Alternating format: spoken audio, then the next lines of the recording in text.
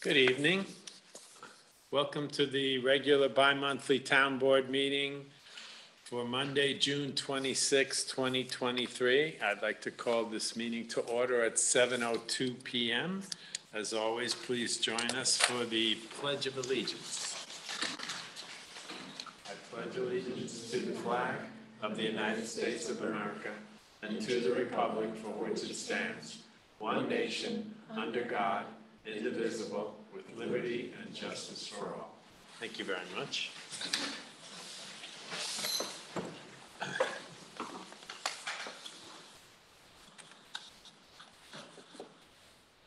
We had planned to have our commendation awards for Daisy Troop 40264 for donating their cookie sales to the Tuxedo Summer Camp Tuition Program, which was very generous and very civic-minded. Looking out for other children, I think, is certainly worthy of commendation. But due to the weather, I think, Maria, it's been postponed to the next meeting? Yes, they called me when it was thundering and lightning, and they were like, I don't think they want to come. Yeah, I think So that was Sue prudent. Hayward, too, who was the person that headed the summer camp fund program from St. Mary's. She was going to also join us, but we'll have it at the next meeting, hopefully. So we look forward to that, recognizing their efforts. This evening's agenda, we have a public hearing on proposed amendments to the 2022 special use permit for the Tuxedo Farms Planned Integrated Development. And we have 6 agenda items. One is a resolution to enter into an agreement with Renaissance Entertainment Corporation. Second one is a resolution to consider accepting a bid for proposal for the repairs to the train station. Third is a resolution settling of tax certiorari claim. 4 is a resolution to authorize an RFP for a highway truck. 5 is a resolution to authorize a bid packet for police vehicle outfitting. And 6 is a resolution to appoint summer camp employees. We also expect to have discussion on the short-term rental local law and consideration for hiring an additional full-time police officer. So I'll open the floor to public comment on agenda items. I'll start with our in-house guests. No public comment? Any public comment from our virtual audience? If you do, when we're actually on the item, we'll be happy to take your comment. I'm sorry? Nothing. Your hand was up. I'd like to recognize that Michelle Lindsay is participating virtually. Michelle, hope you're feeling okay, and good to see you and have you with us virtually. Yes, thank you. And so we also have Detective Stefan Christian here this evening. I understand you have some business before the board, Steph? Yes, I just wanted to. Give that man a microphone. Oh, yeah. No, come on. No, they can't hear you. It's not for us, it's for the people at home. Yes. In fact, you'll think it's not working because it doesn't make your voice any louder in here. I officially wanted to come to the town board meeting tonight because the next one will be July 10th. And just wanted to go on record that I will be officially retiring from the town effectively July 6th. With the state July 7th, but payroll-wise July 6th. So just wanted to hand in a resignation/retirement letter, put it on record that you guys have it. And it's been a pleasure working for the town. I started here in 1996 as a part-time dispatcher in the train station. Then we moved up to the news station. And in 2010, I got promoted to detective. And altogether, it's about 22 and a half years with Tuxedo, 24 total with New York State. So it's time to move on and find a different hobby and job. But thank you.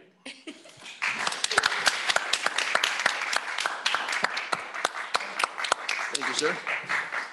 Congratulations. Congratulations. Doesn't mean you can't come to the meeting. That's right. I will be a town resident next time. I just want to say that Detective Christian is a wealth of knowledge, experience, and talent, and he's going to be sorely missed. So if I could drag him back in, I will try. I'm not leaving the town, so I will still be here for at least 3 or 4 more years. Oh, that's good. So now you can work as a consultant. I have to say, I don't know if you remember this at all, but before I was on the town board, my dog fell in this, underneath this car ditch, and I think you helped me get him out. He was, at the time, was ill, and he was 100 pounds, and you came to my aid, and we were like, I am a dog lover, so so thank you.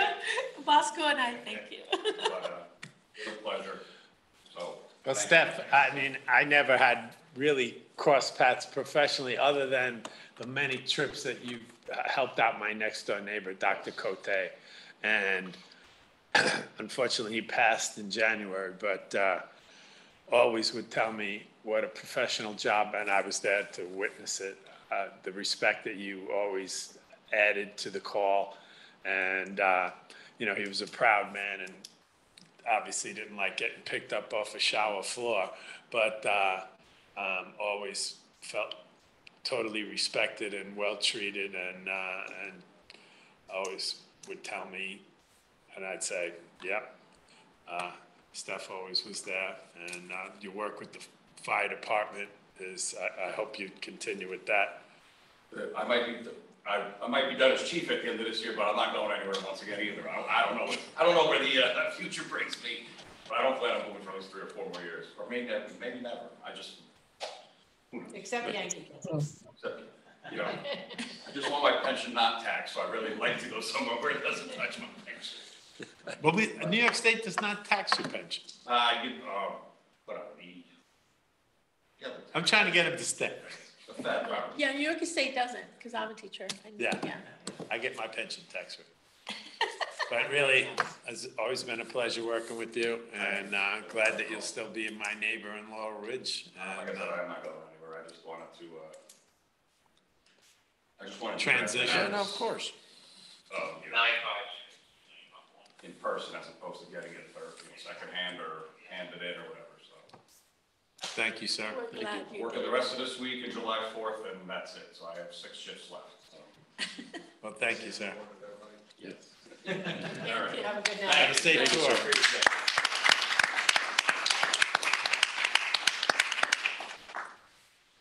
Okay, bring a tear to my eye here.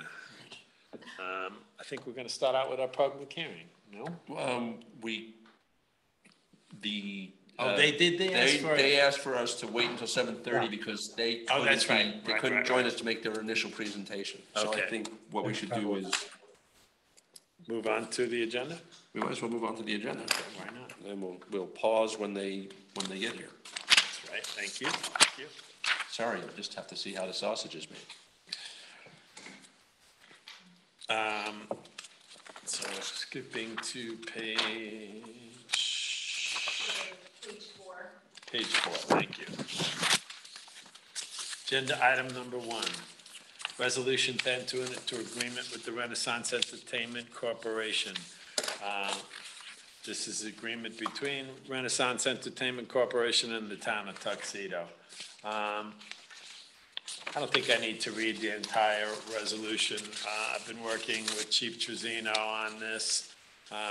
Basically, the biggest addition in this agreement between this and last year is the addition of 6 traffic agents, Chief, and I think that's a job description that really fits the need.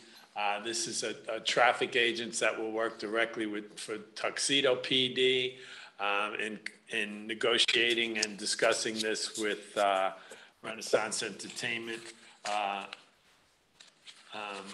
We made it clear that these are traffic agents that are working to improve traffic flow, not parking attendance. Yes, sir. Any such thing. And Chief, what's your thoughts about these additional positions? So many times when I talk to the citizens of our community, one of the concerns they have is directly related to the traffic. It is overwhelming. and for the police as well. So, we brainstormed it and talked a number of times about what possible resolutions are. I've seen like programs work in other areas. So working for us, for the PD and for the town, they fall under direct command of, what we need to get accomplished for public safety and, making sure that our communities are able to get to where they need to go, as opposed to, just trying to park on the property. So the Ren Fair is trying to address it also likewise on their property, with their own hirings and everything. So we've had good discussions together. Everybody recognizes that, we all have to try to take a step forward, go in the right direction. So for us, I absolutely think that this is going to be a huge asset to us. Great. So just to make it clear, the Ren Fair is paying the full freight. It won't cost the town anything. And as of last year, the same thing. They paid for all of the police time there. Didn't cost the residents anything. In the last few years, we had introduced the notion of municipal shared agreements with Orange County Sheriff's Office and the New York State Troopers. That will continue. So we're just beefing it up even further. And I think it's 15 days this year the fair runs, and we'll have this detail every day. And I think you've already been recruiting some good people. And Yes, so hope to have that list filled out soon, but we do have, quite a few applications and everything. Went through backgrounds, and we have some talent. It's a great opportunity for people that are looking to go down the road of law enforcement, one way or the other, so. So the agreement is very similar to last year. I'll just read the paragraph about the traffic guards. The Town of Tuxedo Police Department shall provide for said purposes, one employee officer and one vehicle on each Saturday and Sunday beginning August 26th through October 8th, as well as Labor Day, including travel time for the term of this agreement at a rate of $120 an hour per officer. In addition, FAIR shall reimburse the town for all expenses related to the deployment of up to 6 traffic guards assigned at the discretion of the Tuxedo Police Chief or Police Lieutenant, or billed at an hourly rate of $27. I just actually want to also, at the chief and the lieutenant or who's ever in charge of the day, we have the authority to add a second officer, and I'm pretty sure that probably will be the normal caseload. And again, at the expense of the Ren Fair. And they paid the tab, no questions asked last year, and I do expect them. Actually, what we did add to this contract is an escrow. So an escrow deposit of $19,500 will be applied towards the town's costs payable to the town of Tuxedo no later than Friday, August 11th. It's estimated that the cost for police officer coverage is $52,000 based on the 2022 services provided. Additional traffic agent detail is estimated to be $26,000. So we'll actually get a good chunk of the money up front, and we'll bill them accordingly every 2 weeks. So the town is definitely better covered than ever, both financially and professionally by our police force. So got to be better. Can I ask you a question? Please. I know that last year, so I live in northern Tuxedo, so like, we get the brunt of it when they are, especially on the busy weekends. Last year, they made a change so that tickets weren't, like sometimes in the years prior, people could buy a ticket and they could go anytime. And then last year, they changed that policy and made it so that people had to go on the day that the ticket said. And that made a huge difference, particularly at the end where you didn't have like half of New York online at Route 17 to try to get into 17A. Is that going to be the same this year, or are they, do you know? Well, I can adjust that. Yes, so they're restricting ticket sales numbers per day, and also making a real effort to communicate with people when days are sold out so that people don't come up with no chance of getting in. And basically, we don't want another Woodstock up here where people are just lining up with no chance of getting in. So we've certainly learned over the last couple of years. So all of those strategies will be not only continuing, but expected to get better with the lessons Yeah, I learned. made a big difference, I thought, last year at the, especially at the end, that that was manageable as opposed to like, really like ridiculous. So I actually should have made a motion. I'll make a motion to consider this resolution to enter this in agreement with Renaissance Entertainment. Do I have a second on that? I'll second. Seconded by Deirdre Murphy. Obviously, we've been discussing this, but town board member, Michelle, do you have any questions or comments on the? Yeah, I just have one question. When I was reading through the agreement, there wasn't any discussion about how they're going to keep a through lane open. And I know we had discussed that a couple of years ago, but it just never happened. It's just the way the people are there. I just don't know, everybody goes in the left lane and then you can't, it completely snarls the traffic from Warwick. People just can't get through. So obviously this is a hiring agreement, but certainly the point you made is exactly why we introduced the traffic agents, so that they would be, we're expecting cones to be placed along Route 17A from Long Meadow Road up to the parking area.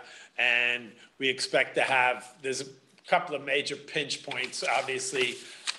Right at the parking lot is where it goes back down to one lane.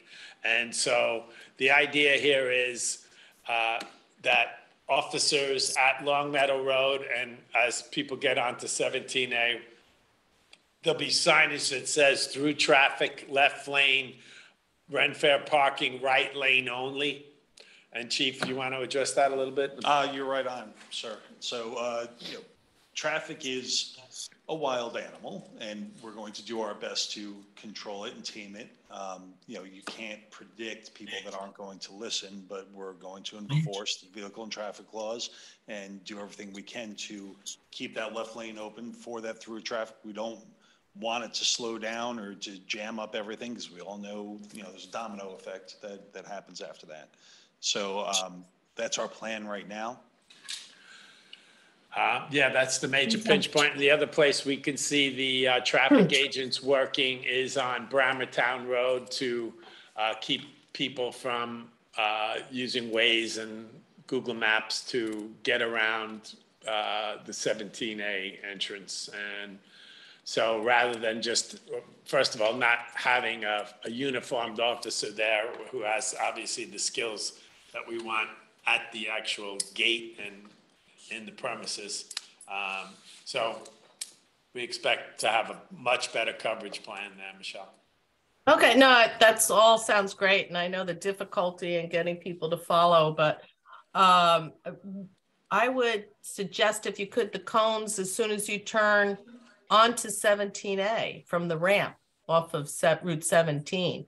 Because I got stuck there. It took me like half an hour to get just to so I could turn around by Laurel Ridge.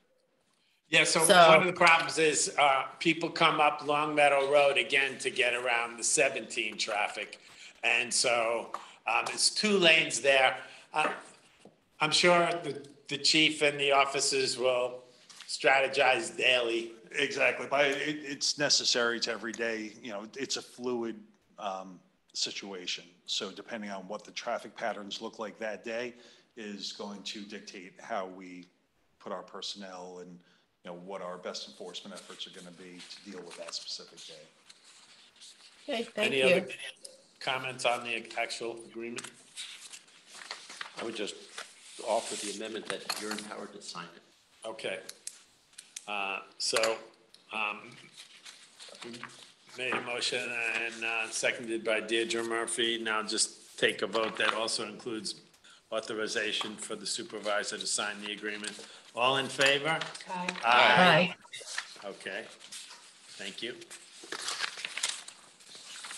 Let's move to page 2. excuse me, item 2, page 7. Page 7. Resolution to consider accepting a bid proposal for repairs to the train station. Let me just give some history on this.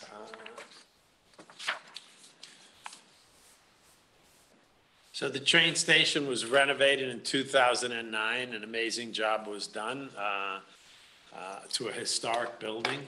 And as you can imagine, wear and tear has taken its toll on the building. And this town board has been trying to get a renovation plan developed for almost 3 years now.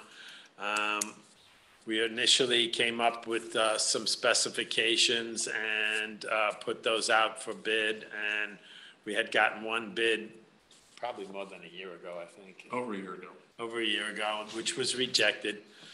So we brought in the town engineer, Sean Hoffman, working with Rob Dolbaum, myself, Jay Reichgott, and came up with an even more ramped up RFP, made sure that everything was considered to repair this building to its fullest glory. And also because it's a historic building, we have to be sure that we don't change anything, which is part of the plan. Nothing will be changed, just restored. And as you can imagine, actually, it's a difficult job to get contractors interested in because government requires what's the word I'm thinking? Prevailing wage. Prevailing wage. And this is a job that requires probably 4 or 5 different specialties. So we needed a project manager, a general contractor to run this project. And so we put it out for bids.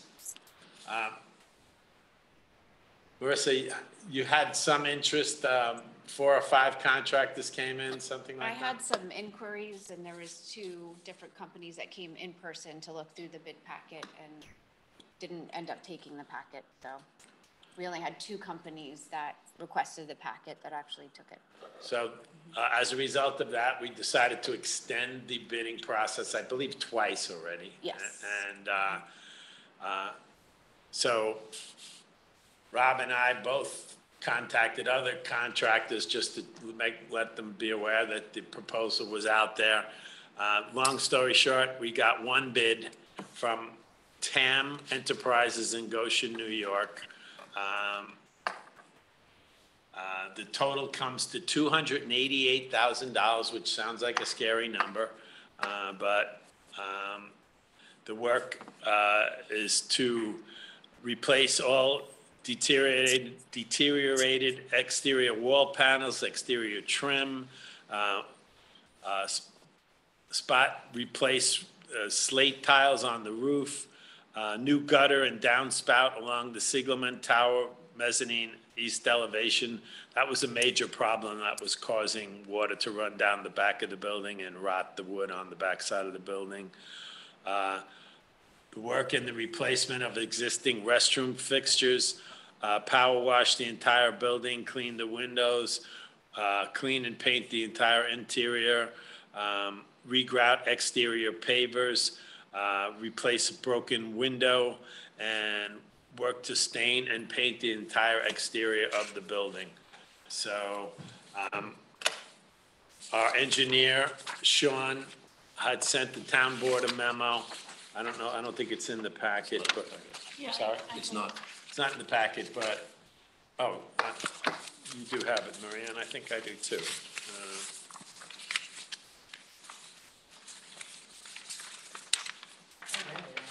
Did you get it? I did, I got it, but I didn't print it out. Okay, I'll read it. Dear Supervisor, English and Town Board, sealed proposals were received for the reference project Friday, June 16th for repairs to the train station. Despite advertising in the town's official newspaper as required and contacting local contractors, as I just stated, only one bid was received as follows: TAM Enterprises. TAM Enterprises of Goshen, New York submitted the apparent low bid. Their bid included the required bid security, qualification statements, various documents that are required. TAM has previously performed similar work for several of our municipal clients. In our opinion, TAM possesses the knowledge and experience necessary for this project. We spoke with the representative of TAM, and they are prepared to proceed should you choose to make an award. Legal review, Howard reviewed the documents. Howard, you found the contract, everything up to snuff, so to speak? Absolutely. Thank you. It's in good shape. It's ready for action by the town board if you so choose. Okay, thank you. Financing, prior to awarding the contract, we recommend you confirm with the town finance department that funds are in place, cover the total cost of the project. Award of the contracts under New York State bidding law, bidders must hold their price for 45 days. Summary and conclusion, we believe you satisfied the requirement to seek competitive proposals. The apparent low bidder, TAM Enterprises, is capable of performing the work, and if Attorney Prater advises, as he just did, the bid documents are legally sufficient and funds are available, an award may be made. And I did speak with Sean personally again today, and he's convinced that this is a firm that could get the job done and done correctly. He also advised me that they would complete the job in under 90 days, which I think is an important concept as well. So I'll make a motion. Do I have a second to consider this resolution? I'll second that. Seconded by Jay Reichgott. Open for town board questions, comments. I'd point out that 90 days is an aspirational goal, not a promise. I will be aspiring that their promise comes true, but yes, thank you for pointing that out, absolutely. I will point out that where the money would come from would be from the A fund balance, which on January 1st, and I have no reason to think any of this changed. If anything, it would have gone up, is $1,200,536. I'll also point out that the town will certainly be applying for matching funds from the Tuxedo LDC to try to offset half of those costs. I have a question for that. Go ahead. So two things. One is, what are we gonna do about providing for the fact that going forward, we have a maintenance account so that this doesn't happen again? I mean, 2009 to 2023 is a long time to not have painting, broken windows, downspouts. So I'm asking what we can do about taking some of the permit money that we get for the parking and put it into a maintenance account so that every year we take a look at what we need to do to keep this up to date. Well, I certainly don't object to that. So. And the other issue I have is, what portion of this is going to be applied in the FDC account branch? Certainly not prepared to answer those questions, It's but not under this? I wouldn't think so. No, Okay. no, the question is whether or not we want to approve this contract, whether or not we get monies to help pay for it. I mean, we have a fund balance. Yeah, And I that's think my that, question. you Yeah. know, whether we get money from, from LDC or not, we can still cover it, and it has to be done, like Deirdre said. It's 14 years of nothing Right. having been done to the train station. It definitely needs it, especially with weather getting more. I think it's not quite fair, and not quite fair to our highway department to say that nothing's been done in that building. Right. No, but Sorry. painting and things that are, Right. like, people paint their house every 7 years or whatever it is, but that kind of thing. Well, all I can say is that, as far as I can tell, everybody who's sitting on this board has been working to try to get this thing Yeah. moving. I can't speak for previous administrations and why they chose or Well, didn't choose that's to one of the make reasons repairs. I'd like to make sure that there's some kind of provision so that going forward, when we're not here, there's a fund that annually people can tap into to make sure that we stay on top of this, because I think it's a wonderful asset for the town. And, keeping it clean, keeping it painted is really, I think, very important. Landscaped, I think it's very important. Yes. No argument. If I may add, we did talk about the permit fees that we collect for, people who park at the train station, that is a logical fund source to put aside. And maybe, instead of, let's make not part of this resolution, but separately, let's make a decision to move forward with that. I mean, you certainly can, but that restricts how you use funds. So it's really just, that's a budgetary question as to how you want to earmark money in the future. I certainly don't have an objection to it. Not necessarily part of this resolution, but associated. Well, there's obviously a concern by this board to continue to maintain town properties, and that's our responsibility as the town board. So I just echo that's what this town board is doing, and I totally agree, but we've talked about doing it, so maybe we should start, I guess what we need then is prepare for a resolution. So then for I guess what we next need is time. for someone to champion figuring out what that resolution's gonna look like and I'll do that. how it's going to be, how those funds are gonna be earmarked, et cetera, what the proper language is and all I'll of do that. No problem. Okay.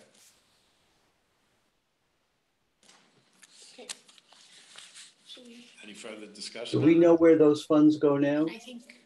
Yeah, they go to the A fund. They go to general Yeah, fund. Okay. Yeah. So in essence, that's where we're drawing the money from. But that's where, yes, but it's really not a question, I mean, of course, all loose change goes into the A fund. This is really talking about, a dedicated earmark of a certain amount of money per year to go into a locked box, if you will, for repairs Yeah, to the it's train just a station. discipline, that's. Yep. So, it just takes putting together. And Ms. Deirdre has said that she's on it. Okay. Any further discussion on this? I'm good. All right, I'll take a roll call vote. Jay Reichkant, Aye. Ken English, aye. Maria May, Aye. Deirdre Murphy, Aye. Michelle Lindsay. Aye. Okay, thank you, everybody. Should we, I think I we think is Greg here. is in, so. Should we go back to their open the hearing? Are they here? Everybody's here? It Okay. looks like they're all here. All right, so I see our guests for the public hearing from Related are here. Mr. Brad Schwartz, I think you'll be leading this for Related this evening, Brad? So we have to, Brad, you're muted. I am muted. Now I'm good. Very good, sir. Let's see, let me get this set up. page So, 2. Page 2. So we set a public hearing for this evening to consider special use permit, Tuxedo Farms Planned Integrated Development.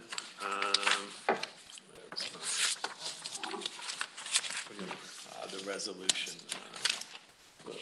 The resolution is further on. I mean, all you have to do right now is open the public hearing. Okay, I'd like to open the public hearing at 7:35 PM. So Howard, would you mind teeing this up for us, what we're considering this evening? The applicant has been going through planning board review of the site-specific requirements of the development. And during the course of that review, certain elements have presented themselves that are made a little more difficult by the provisions of the special permit. And so therefore, there's certain provisions of the special permit that need to be evaluated, that have been evaluated, and that if the town board agrees, to be changed. The planning board has reviewed those issues and has issued a letter to the town board recommending certain changes. And the applicant is here this evening to spell out what those changes are for the board's consideration. Great.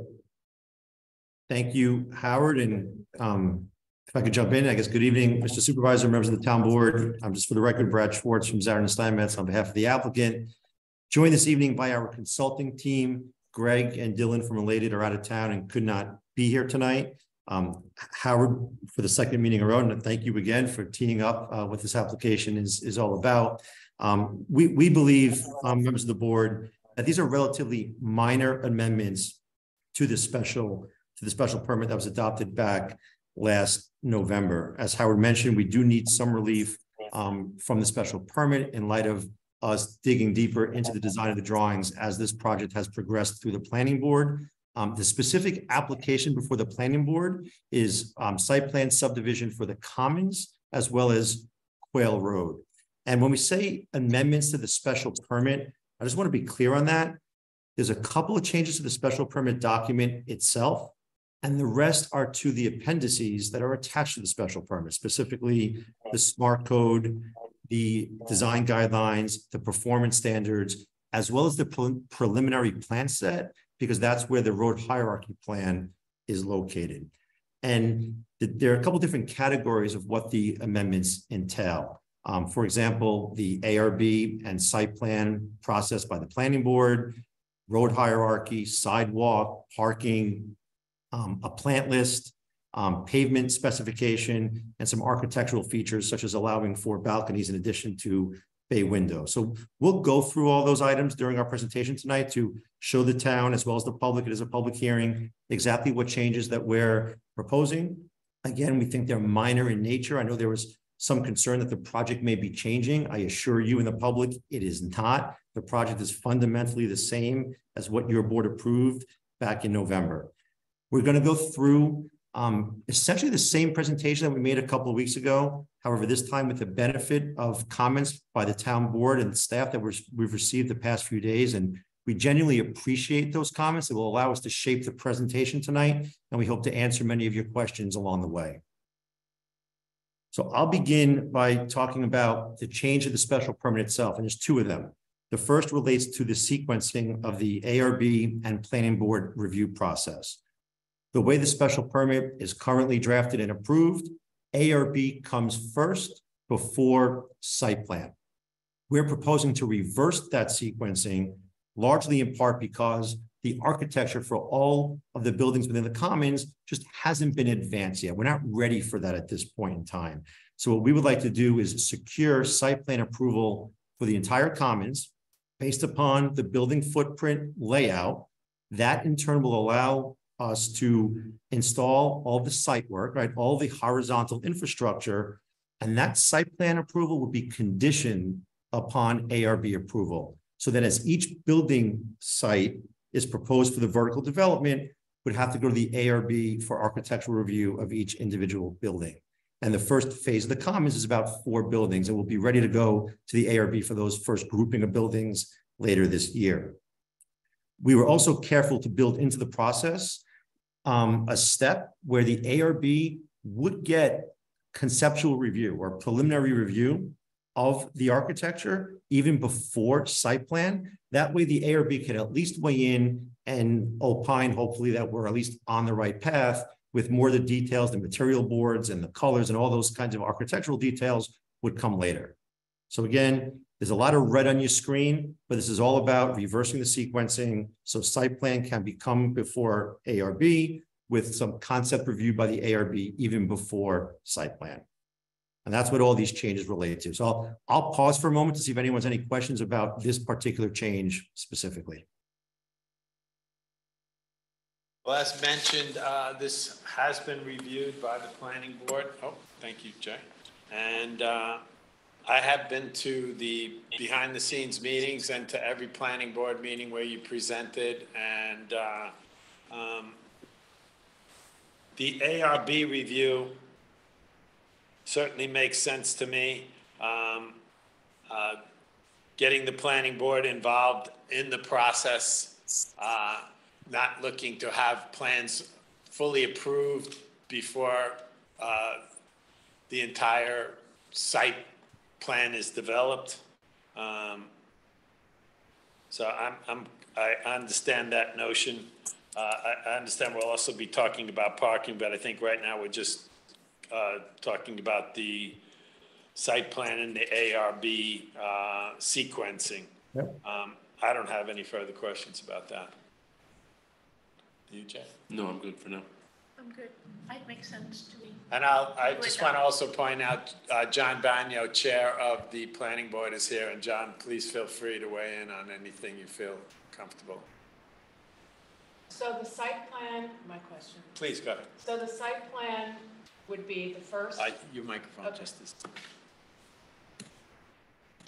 So as I understand it, the site plan would be the first step, and that would include any subdivisions. And then after that, there would be a review of what the buildings are, and then an RBA, an architectural review. That's correct. That's how the steps work. Yep.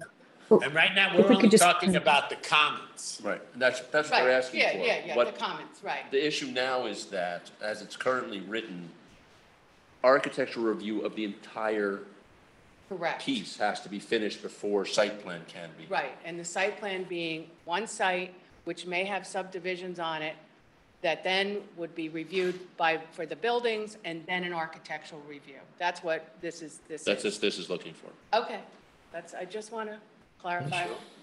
I like the fact that you might go to the ARB for specific, in general, some aspects of it, so that all of a sudden it's like, ooh, that's not what we thought, Yeah, they're weighing in along the way. Yeah.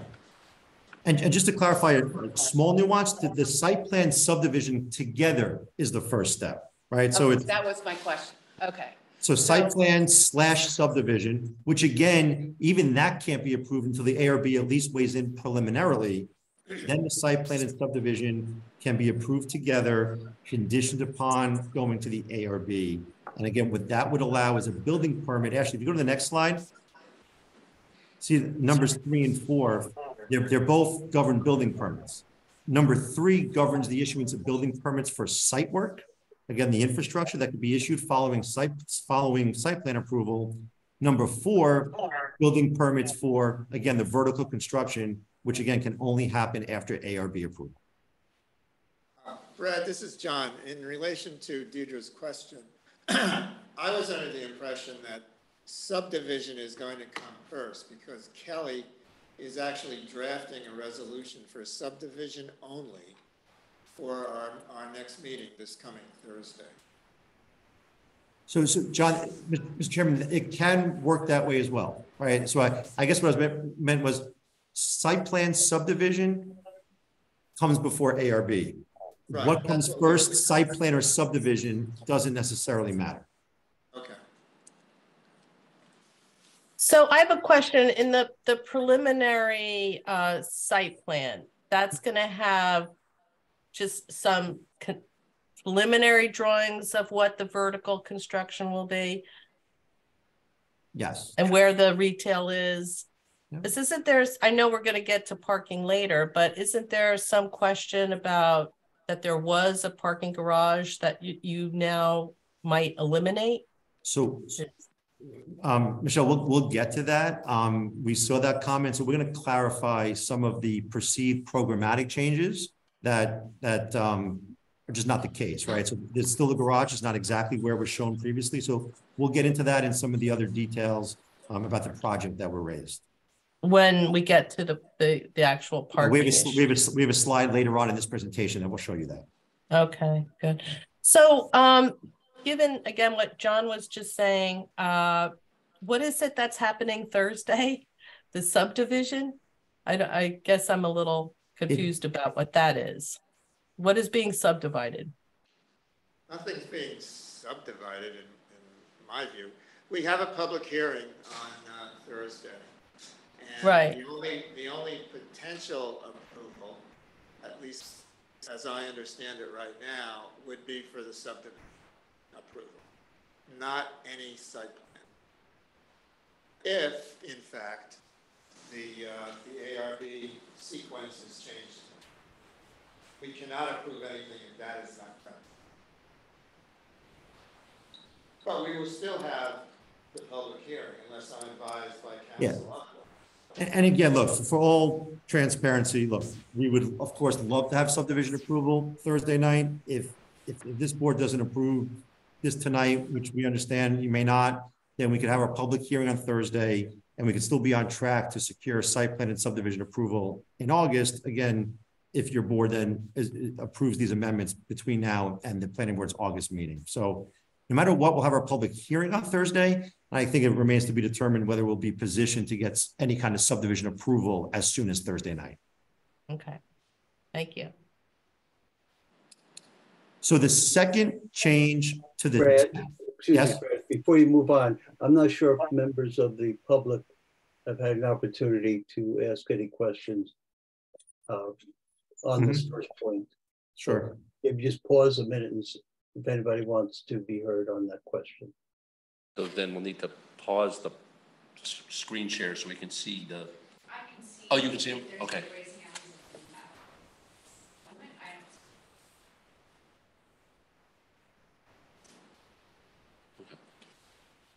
Thank you, Howard. It appears that there are no questions at this time, but Well, there- Marissa, somebody's please raising alert their us if any hands get raised. I see somebody's waving. Somebody's waving. Yes, Supervisor, this is Mark Citron. Hi, Mark. Please go ahead. Yes, I just have one question. And it really is for the benefit of the public so we fully understand this process. It is my understanding that the planning board and the architectural review board are the same, and they simply are members wearing two hats. Is that true? That is true. Yeah. So when we're talking about reversing the process, as it were, it will be the same members of the ARB/planning board or vice versa who will be reviewing these proposals. It's just the reversal of the order. Is that correct? Correct. That is correct. Okay. Thank you very much. That was the only question I had. Although I think it's important to, the issue is that while it may be the same people with or without hats, the subject matter is different, and it's the scope of the particular review that's the issue here, if I understand correctly, Brad and Howard. Yeah, that's 100% correct. And Mr. Citron, that's a good clarification. Yes, same body, different hats, different nights. I think you can proceed, All Brad. right. So the second change and the last change to the text of the special permit document itself relates to maintenance. And this is something that was not submitted to the town board previously, that you're hearing this for the first time tonight. This came out of the planning board meeting last week and some follow-up conversations with Sean. A question was raised: what responsibility does the town have for the right-of-ways that will be dedicated to the town? And under the special permit, the way it's currently, again, drafted and approved, the answer is pretty much everything. And the question came up with the planning board: well, does that make the most sense? And upon some further discussion, both internally and with Sean, while nothing is final or agreed to yet, there's some merit to the concept that the applicant, the private party, would maintain things like stormwater, landscaping, lighting, while the municipality would be responsible for asphalt, right? Repairing the asphalt when there's cracks, and curbing and sidewalk repair. So what we're proposing here, we don't need to agree upon how we kind of divvy up the maintenance at tonight or during this process.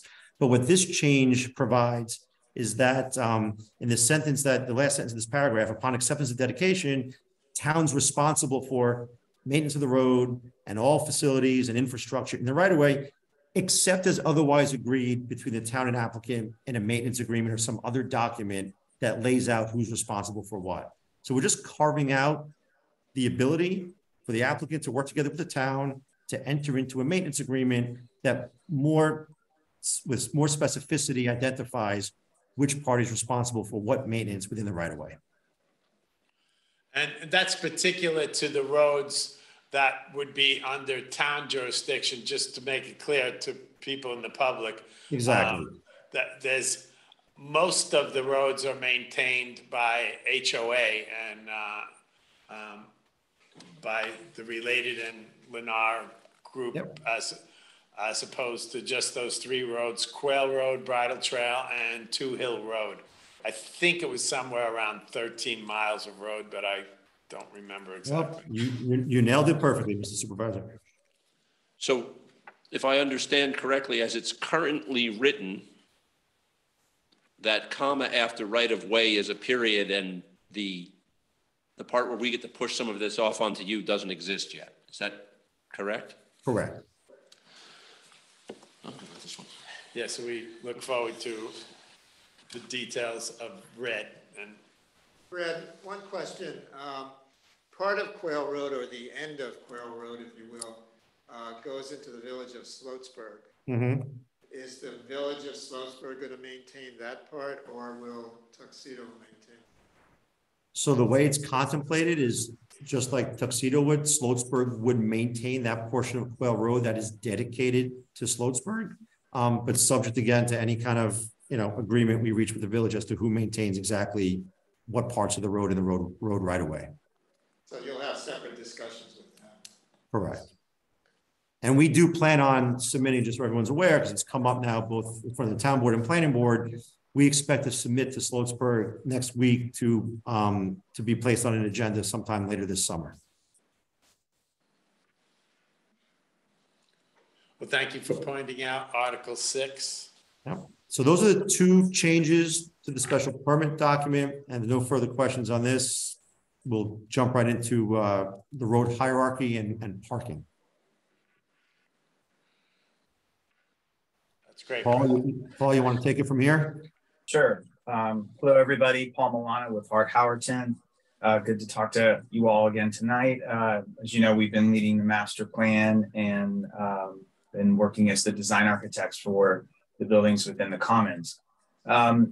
So then adding on to what Brad laid out, we identified as we were working through details of the engineering of the plan, looking ahead at grading requirements for the East Terrace neighborhood, we identified the need for a transitional section within Quail Road, which is being highlighted on the screen right now, which, as you've all heard me say in past presentations, we have a story behind Quail Road as it starts at 17 and makes its way up through this sort of rising landscape, and it's curvilinear, it's navigating grade, it's really running through a forest, and then all of a sudden it starts to change, and it's transitioning from a road through a very natural, sort of more rugged landscape to one that's beginning to approach community and ultimately become our main street.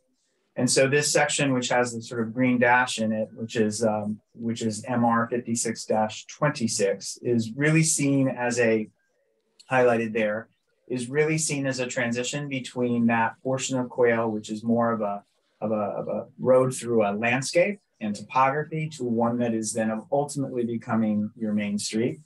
And in doing that, we've identified a different right-of-way that would give us the ability to have sidewalks, but also navigate some of the grading that would be required in that area, and would give us the ability to position that sidewalk as it would work best with regard to the local conditions. And then as we approach that curve and that turn, and we get into our Main Street section, that's the section of Quail that we've always had in the plan, which has parking on both sides, and it has street trees and planters and sidewalks, and then our buildings, which either have, in some cases, ground floor residential, in some cases, ground floor commercial uses, but really functions as a pedestrian-oriented Main Street. And then that transitions back again as one heads south through the Sloatsburg area, section of Quail Road, and then back along to Quail Road again. Along to Highway 17 again. And so we identified that need, and it wasn't in the road hierarchy plan. It was also not in the SMART code in Table 8. So we made those corrections by including that section in the road hierarchy plan, and again in Table 8, which is a table within the SMART code. And then for the local road, so that was on the public road hierarchy. On the local road hierarchy, as we were digging deeper into developing the uses within the commons and really looking at how that functioned on a day-to-day basis. We really started to look at the need for additional on-street parking. And as I've said in past meetings, I really am an advocate for on-street parking because it really does a lot to help make a place feel pedestrian. It gives a barrier between moving vehicles and moving people. It also provides convenient parking.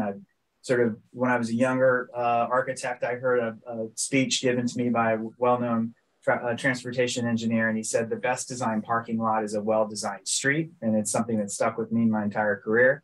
And so we identified Lower Mountain Lake Road, that's the road there in orange, and Cortland Place, which is the road shown there in blue, where we could, because of site conditions, those roads had parking on one side, and we were able, through our work with our civil engineers, identify how we could get parking on both sides, which we think will be incredibly useful, especially in times when there might be, let's say, a meeting at the meeting event building, or there might be a farmer's market, and the need for additional parking is present. This will give very convenient parking very close, as if you remember, the distance between Lower Mountain Road and our town square is really only about a 2 or 2.5 minute walk. So it's a very close distance that we're talking about. And so similarly, we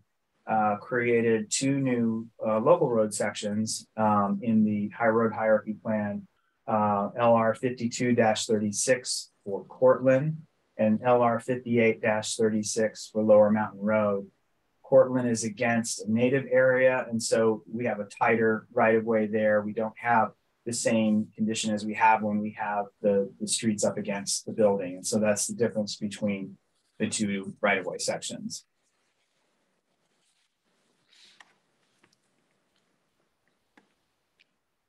And Christina, do you want to talk about parking? Sure. So Christina Zolizzi with Langen Engineering, site civil engineer.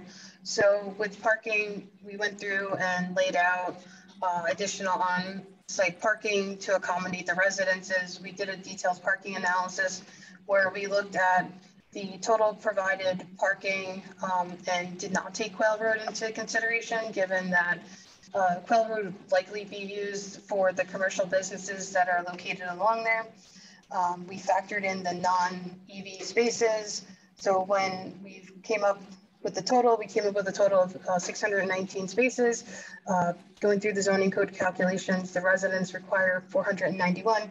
So we have a surplus of 129 spaces.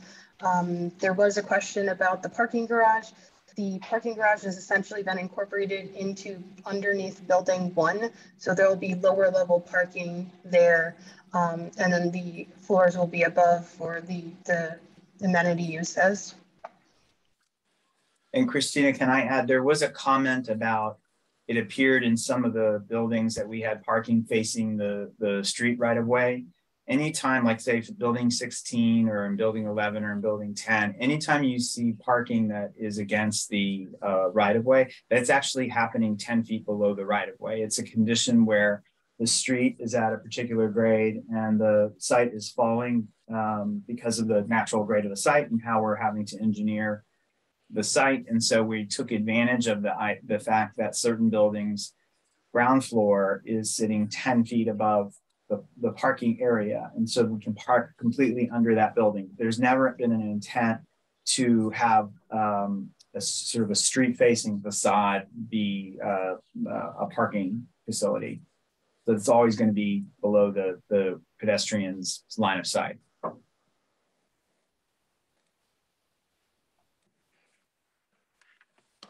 So I guess, any questions so far on the new road designation to facilitate more on-street parking in the commons, or the parking calculations that showed on this chart?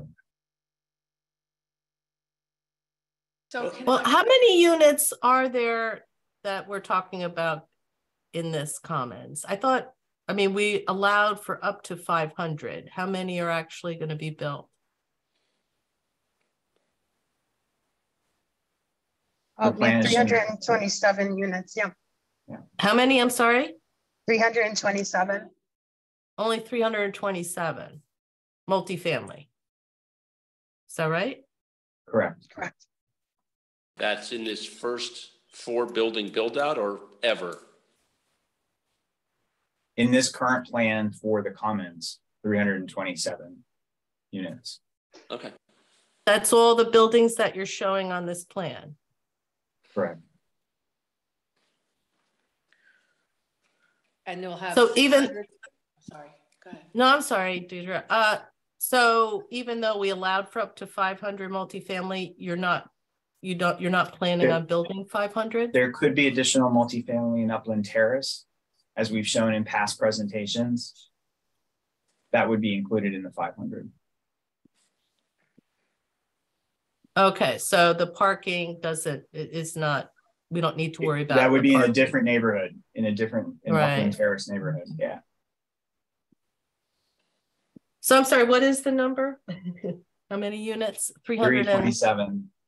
327. Okay.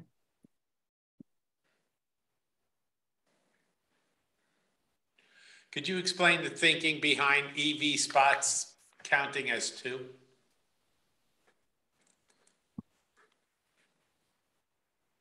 Well, that was a provision in the smart code.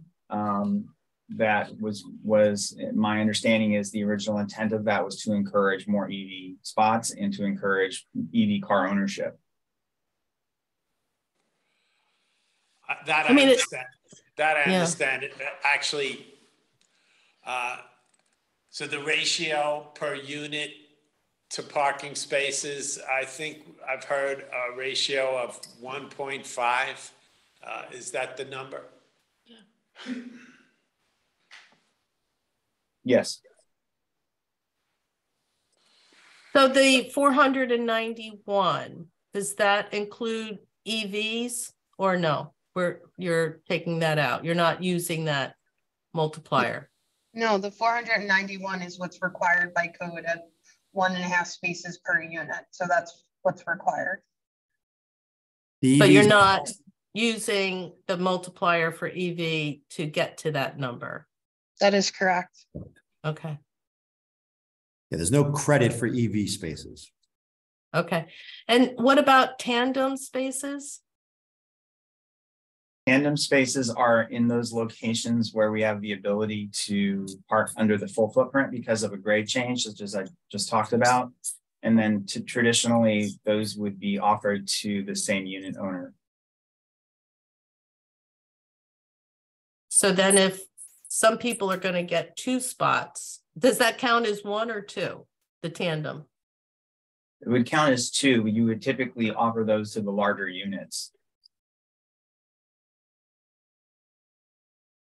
Any tandem are you anticipating? Know how. Approximately.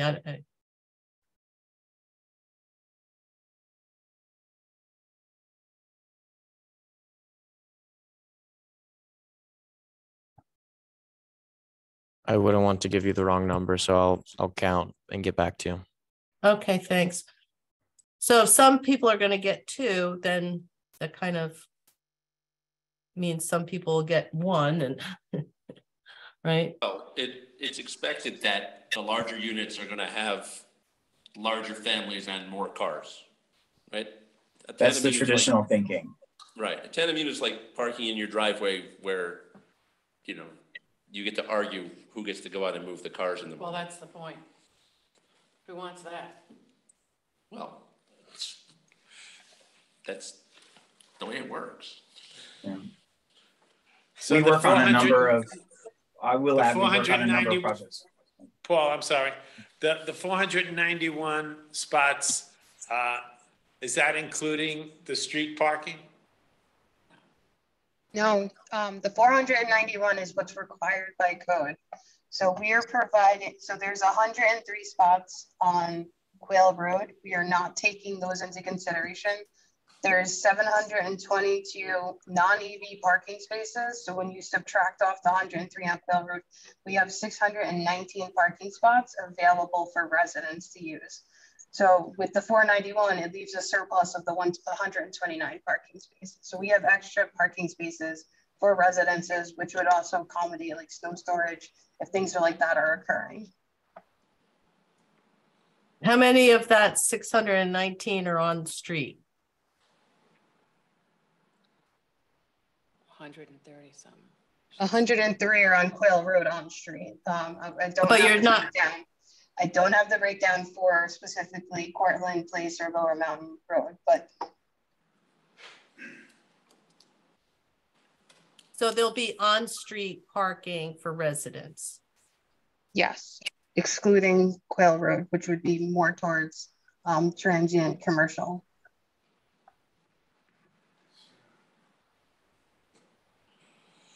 Well, I think this is dramatically improving what the original plan was, no? In the number of spaces? We're not losing spaces, we're gaining spaces. You're gaining spaces.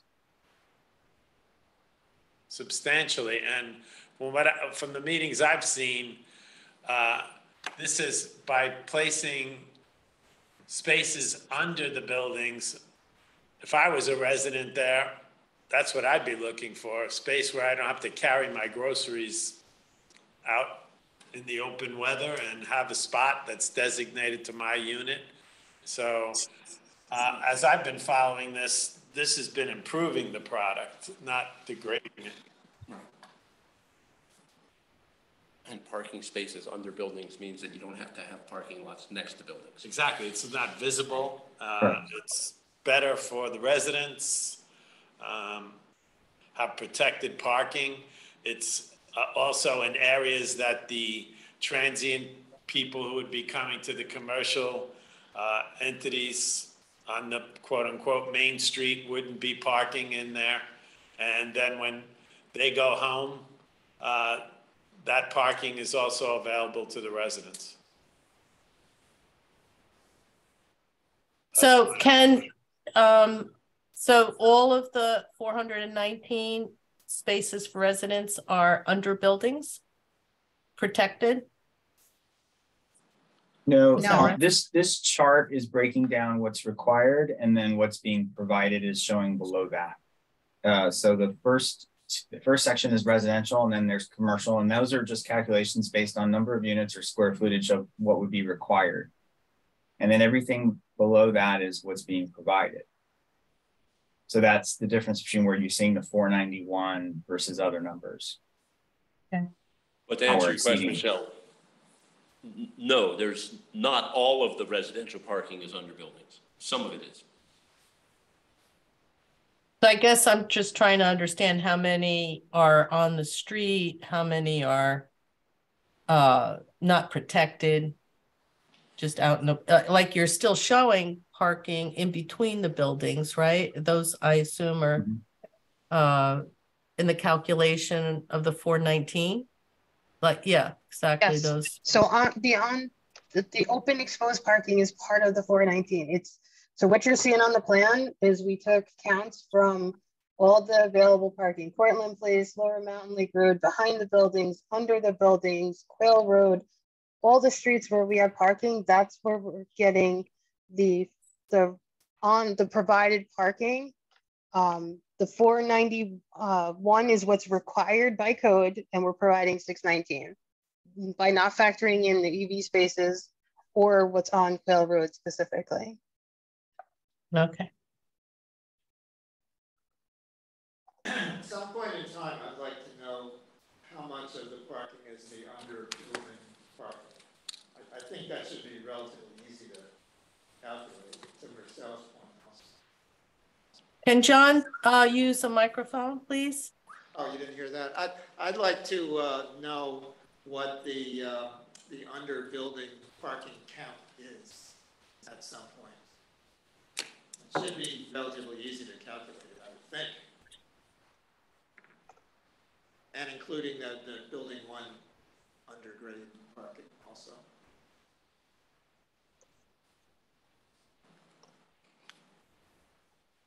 And while we're talking about the under building parking, I assume that's below grade, Christina? No. Yes. It depends on what you mean by below grade. It's, as I mentioned in previous presentations, there is a 20-foot grade change between Lower Mountain Road and Bridal Trail Road.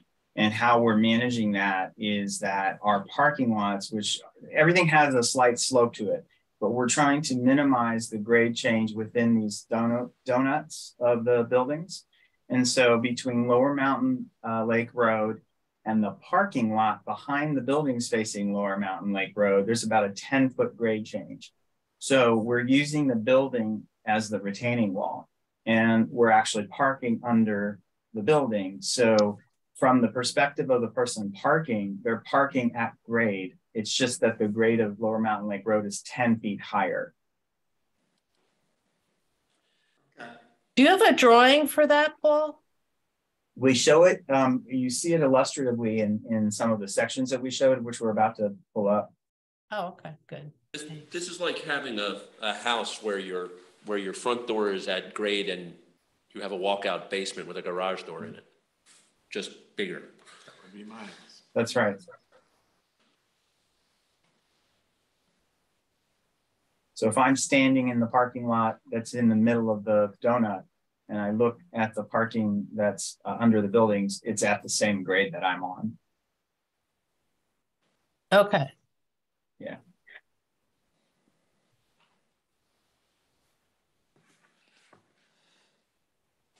And then just to further the requirement of, you know, the special permit and then the exhibits to the special permit, this is the update that would be required in table 8 of the smart code for the thoroughfare assemblies, highlighting the 3 new road types that we're adding. The one that's related to Quail Road, which is the MR 5626, the one related to Cortland Place, which is LR 5236, and then the one related to Lower Mountain Lake Road, which is LR 5836. And there is room to put these wider arrangements in without interfering with wetland buffers and all that stuff? Yes, yes, we went through that analysis as part of this exercise. So adding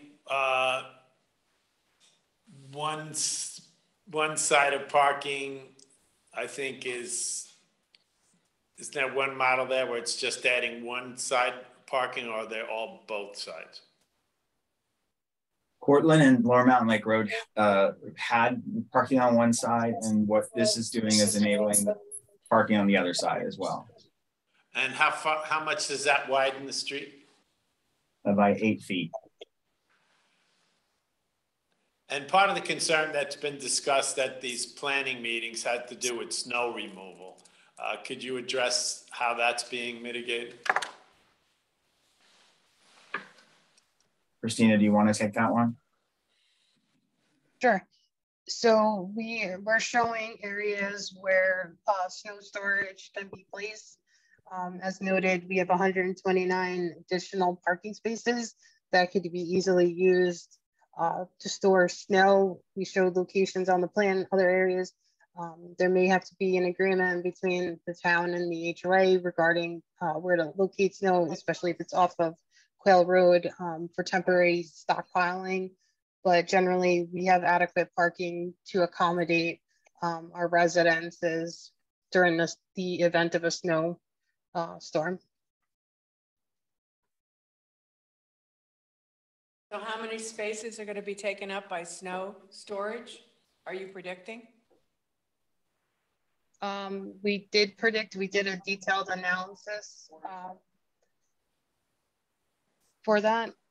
We are using 47 spaces, and then as I noted, we have 129 that are extra. So 40%. And these are primarily spaces that are expected to be occupied by transients for the most part in the commercial zone? Correct.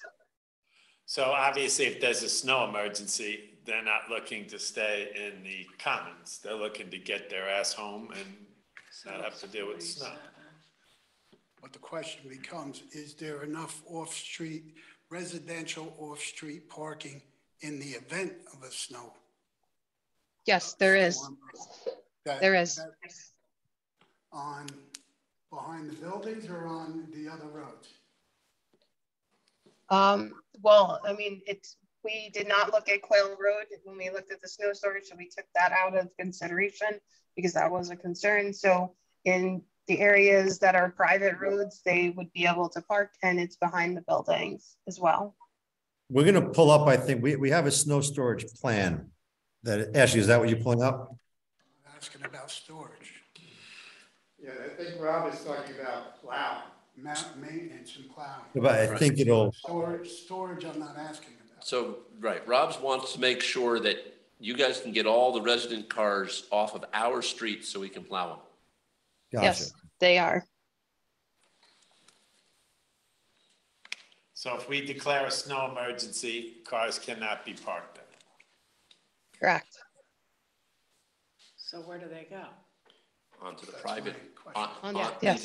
into the lots or onto the private streets that are not our problem to plow. There's Correct. somebody's problem. But they which still will have be to a be plowed. problem. Which will Yes, end but they're up not the being- towns. They're not going to be plowed by the town. The HOA will take care of that. But Rob could get the call, not the HOA, or the police department could get the call. Right. Somebody said at one of the meetings, even though it would be a private issue, it becomes a town issue, A public issue, absolutely. a public issue. And if it didn't on the first storm, it would hit the second storm, and it would be Make right it here. worse. And it would be right here screaming with pitchforks and torches. So it would be beneficial to have some kind of detail of a snow emergency parking plan. Right, parking plan. Parking and towing plan, just to go forward, just so we all have a comfort level that this has been flushed out. Can we get that?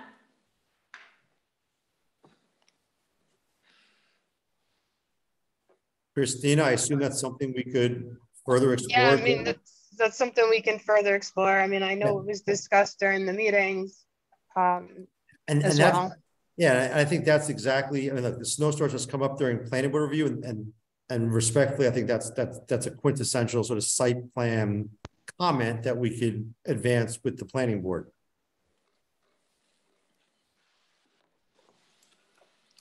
And Rob? But doesn't that also go to what we have to approve?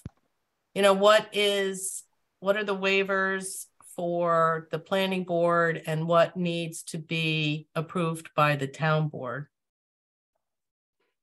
Because if it falls on the town responsibility, then the town board needs to be involved with that decision making.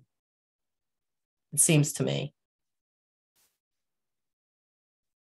Well, I think we can go back and look at it, but I also don't think that item is part of, I mean, not making light of the issues of snow removal and traffic control, but though these are not changes that are being asked for in the current revision, the current modifications to the special permit.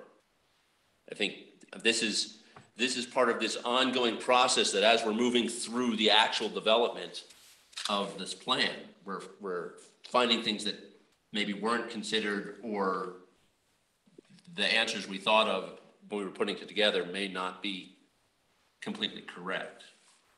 I don't really think that's germane to the discussion that we're having this evening. Well, I guess my question is, where's the line between what waivers the planning board can approve and what are changes to the special permit that the town board needs to approve? That's my question. And where is that line? Well, but does this even require a waiver? Yeah, it doesn't. I don't know. I think that I mean, I don't really remember, but I don't think that we ever discussed snow removal as part of the modifications to the special permit when we were discussing it. No, I guess my only concern is, if I understood what Rob was saying, at some point, on paper, maybe it's not the town's responsibility, but if it becomes a problem for the residents, then it becomes a problem for the town. Maybe I didn't understand what he was. Yeah. And Michelle, I think to answer your question, I think these fall within the ambit of site plan review. And yes, Rob would have a chance to look at it just like, fire truck access and safety. So all the different town departments review the site plans to make sure that they're functional. And questions like this, what happens during a snowstorm, is site plan. It's not related to any of the requests we're making to change the special permit, right? To dial it back to what we're asking for with respect to the road classification is to allow parking on both sides of the road within the commons to allow for additional parking. That's the extent of the request of the town board.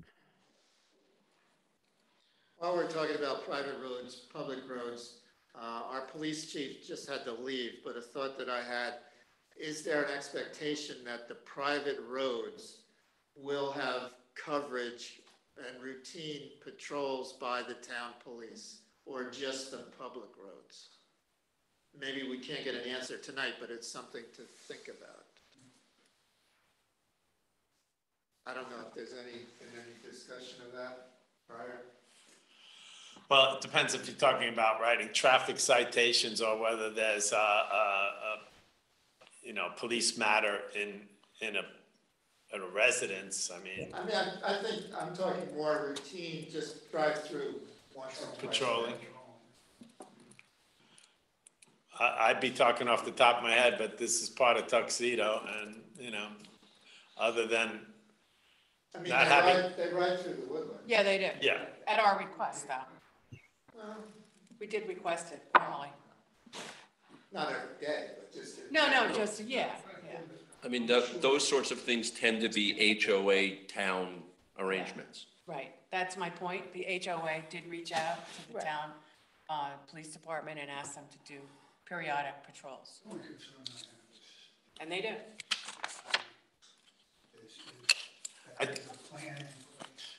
I think we have to stay focused on what this, the issues that related has come to us to change tonight, because, So you want to continue, Brad? Yeah, so Ashley, if you could zoom in. I think before we leave this slide, a couple of questions came up about footnotes 7 and 8.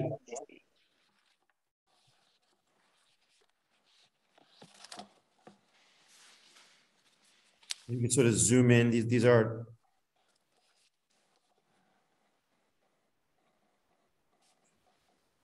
So let's talk about both these footnotes for a moment, because these appear on each of the thoroughfare assemblies within the SMART code. So I don't know, Ashley or Paul, if one of you want to take these, but I think let's have a short explanation of the meaning of these two footnotes. Sure. The first note about the planning board authorized to waive the requirement of the installation of a sidewalk was really for when we looked at the various street assemblies. We realized that in some cases there might not be the desire or the need to provide a sidewalk if we were up against a natural condition where there was steep grades, where installing a sidewalk would either be a heroic feat of grading, or would actually not allow someone to go anywhere, would not connect them to something. And so in doing that, we felt that there was value in having the ability to petition the planning board and explaining a situation on a case-by-case basis, and showing them the conditions, showing them the rationale for that, and then allowing them to make the decision. On the second case, point 8, that major roads pass through any transect assignment, that was really a reconciliation of how we saw the plan and the regulating plan, and how the major roads connect through all the various neighborhoods, and they sometimes go through natural areas, they sometimes go through neighborhood areas, and yet the designation of the major roads didn't necessarily always address the various transect zones. And so because of the function of the major roads and because of the way they're depicted in the regulating plan, we felt that this was the simplest way to just sort of reconcile those two conditions and say that major roads may pass through any transect zone, which is how they're depicted and have been depicted in the regulating plan since at least 2015. And it's just a reconciliation of that. I'm sorry, what's it, I mean, the major roads pass, they go where they go, the neighborhoods are around them. That's correct. Is there somehow an issue with certain road types are not allowed in particular transects or something like that? I mean, what, I don't see where the conflict is. Certain road types, so every road type has a transect zone assignment. And so major roads, I don't off the top of my head remember what the transect zone assignment was over on that side, right? So, but there are cases where we might go through a T1 zone, for example, which isn't listed here. And so to avoid any future confusion as as groups are reviewing this, because we'll have, phases that will continue on for many, many years of this development, so that there's no future confusion on what does it mean. We felt that there was the need to just add that note so that it was clear that a major road can pass through any transect zone. So if I can make up a ridiculous example, it might be the case that Quail Road would go through a transect that only allowed hiking trails, and we'd still want to be able to put that road through there. I didn't hear what you said, but that would only allow what? So that it would only go through a transect that would only allow, gravel bridle Oh, paths. I see what you mean. Mm-hmm. Yes. Yes. So something of that nature where, because these transect zone assignments are really about the major intent for those roads, but major roads are different because they're the sort of connectors through the entire property. And so they find themselves connected to all of the transect zones that we have. In fact, sometimes there's a transect zone on one side of the road and a different transect zone on the other side of the road. And we need that because we need the road to function through the community. So it's a reconciliation of that condition. And isn't it really a reflection of the fact that the road layouts have been established for these major roads already? And it's just reflecting that the transit zones around the major roads are going to vary, in some cases more varied than the existing chart. That's probably a better way of putting it, Howard. Yes. So I mean, basically the transect zones define density and building type and that sort of thing, right? It's center city out to the boondocks. And the major roads go where they go. Correct. But in the charts, the major road is listed as only isn't listed in being possibly every transect. It's only that road type is only shown in some of the transects in the list. That's correct. So this says the major roads, this is like. The major roads are the major roads. The major roads, right? It's like connect with everything. It's like the thruway. The thruway doesn't care what your local zoning is about how big the roads can be. It's going where it's going. Okay. And it's necessary to connect all of these neighborhoods. Yeah. And get them all out to Route 17. What it meant. That one's kind of bookkeeping. The other one about sidewalks, I think one of the concerns that we have is this sort of, it doesn't connect to anything idea. Like, Route 17, which doesn't have a sidewalk on it yet. So. Yeah, and the plan had always been connectivity, and that was a major portion of the overall comprehensive plan and plan of this development was the connectivity from neighborhood to neighborhood and ultimately to the hamlet. Right. So I guess my question is, when you say it doesn't connect, what are you thinking of there? Well, there may be a condition on the site where grading makes it nearly impossible to provide a safe sidewalk within the right of way. And remember, we're now talking about thoroughfare assemblies. So this is what happens within the right of way. There may be conditions on the site where we have a trail, which is something that someone can walk on, but it veers from the right of way because it is safer to do so. And therefore it would not be in the thoroughfare assembly. But it would be, but a walkway would be provided that does connect the neighborhoods throughout the development, despite the fact that it may not be a sidewalk along the right of way. That's right. And we've shown,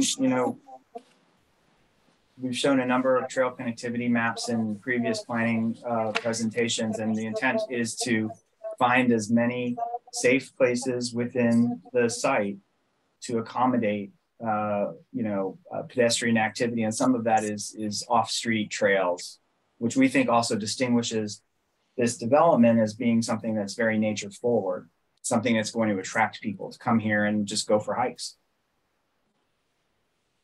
And that's something that would be presented to the planning board at the same time this waiver would be sought.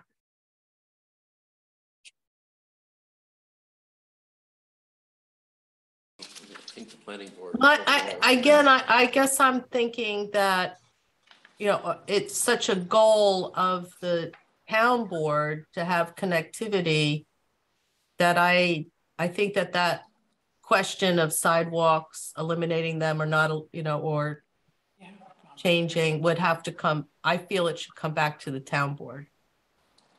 That shouldn't be a new waiver for the planning board.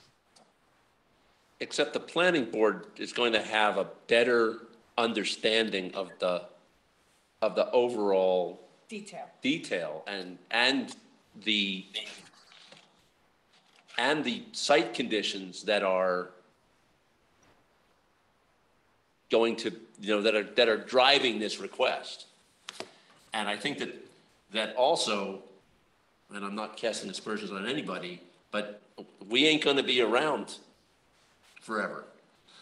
Which is why it's so important to make sure that the objectives are not changed. And the objectives of connectivity are what. Right. I'm just, I mean, trails or sidewalks, I just want to make sure that connectivity remains a major goal of the development. I agree, but I think that this isn't a question of major goal. This is a question of particular modifications. Yeah. Of, on a street by street basis, basically. Well, I really feel it's too much connected with goals of the town that I don't think it's would have to be added as in whichever code, smart codes, special permit, as a waiver that the planning board can approve. And I just think it should come back to the town board.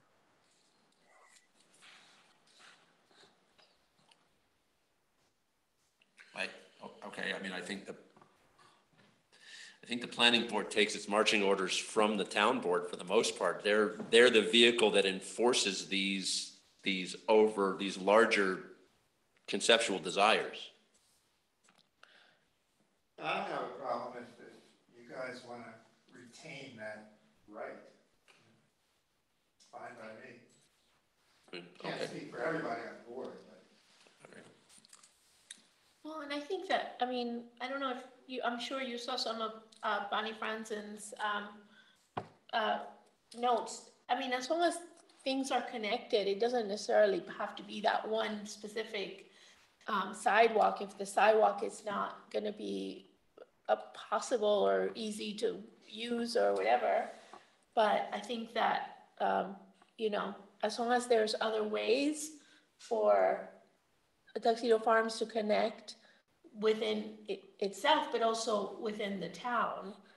I think that's important. And I think, as long as it happens in some way, then, I think one thing to remember also is the people who move in there are gonna be vocal about what they need as well, based on actual usage and demand.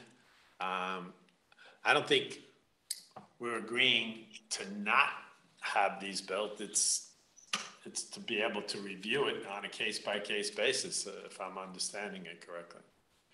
Which is why I think it's better placed in the planning board, because you guys are doing the small, you know, I mean, as long as the goal is connectivity, I think that the smaller steps might be, you guys, planning board might be in a better place to make those, you know, decisions.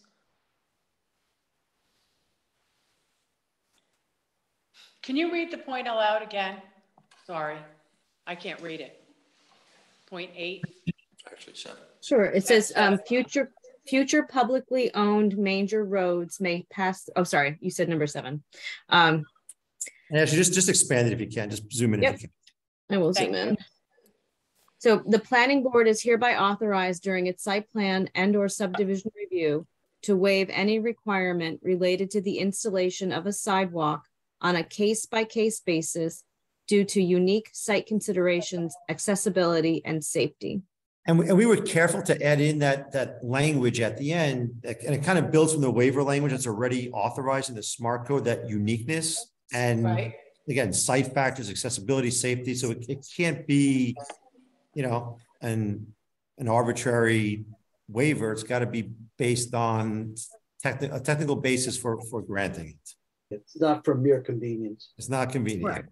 And as Paul was mentioning before, I mean, there is the possibility that there could be a sidewalk or path that's very close to where the original sidewalk was planned to be, but would be outside of the right of way. So that's something that would be considered in conjunction with this request. I think that's what one of the things that Bonnie Franzen had suggested in her comments to you guys. Yeah, and if those comments had come up during the course of a request to the planning board for this kind of a waiver, I think we would, again, so I think it's outside of tonight's discussion, but we would demonstrate that there's not room and given topography and slopes that couldn't be accommodated. But again, we would demonstrate that at the time of the waiver request.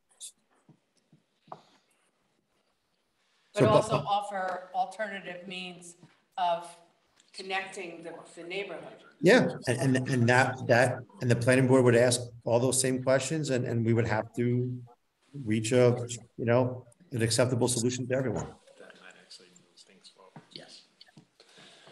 I just have a point of order. There's someone or some ones, I don't know, in the virtual audience who's got an open mic and some other conversation going on in the background. And for those of us who are listening to too much rock and roll, it's hard to hear what's going on. So if you ain't talking, mute yourself, please. I would just like to point out, to my understanding, we're not offering any waiver here, just the ability for the planning board to consider, based on topography, actual conditions in the future. Actually, every planning board meeting I've gone to, they're the most considerate bunch. I'm pretty confident that they're not going to leave any stone unturned when a waiver comes in, and so I'm comfortable with this. And look, and we want walkability, connectivity as well. We're not looking to avoid that, only when just site constraints make it not practicable. And then you look for alternatives that Exactly. are practical. Yeah. And I think that this is exactly the kind of site plan issue that the planning board exists for. They have better knowledge of the conditions and all the rest of it. Look, and if you want to add at the end, after end safety, so due to unique site considerations, accessibility and safety, and having considered all reasonable alternatives. Yes, I do. Yeah. That would be great. Thank you. Okay.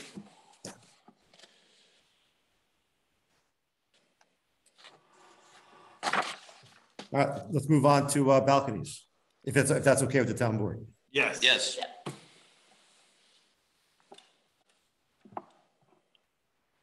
Okay, so when we were reviewing exhibits to the special permit, the Hart-Howerton team actually felt that it would be helpful to include balconies as part of the facade articulation requirement of the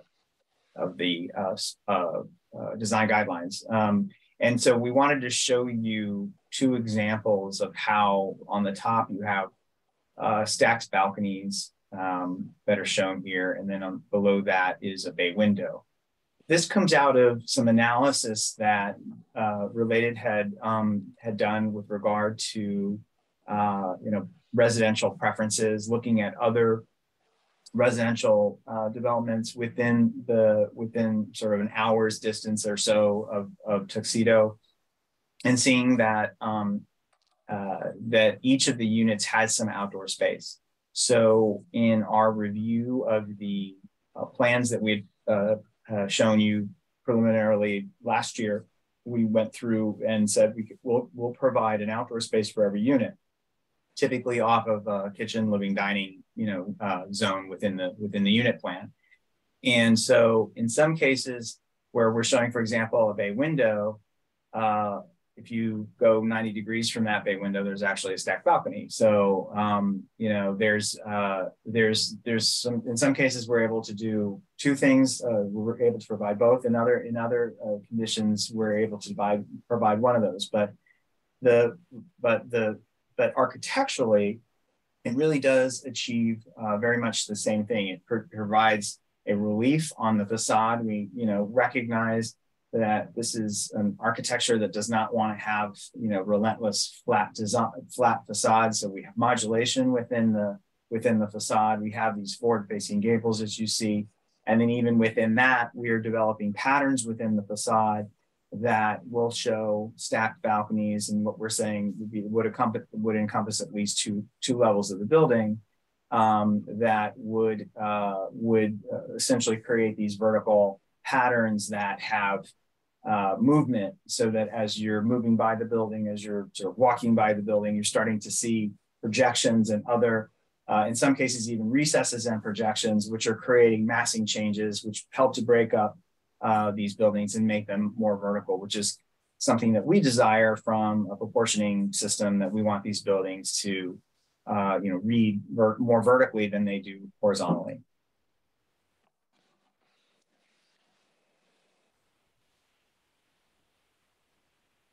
My only comment, which echoes something that Bonnie brought up, and not to cast any aspersions on our neighbors to the south, but if you drive through Sloatsburg and you see people using their balconies as storage yards, so can you put a line in the HOA rules that says you can't store stuff on your balcony?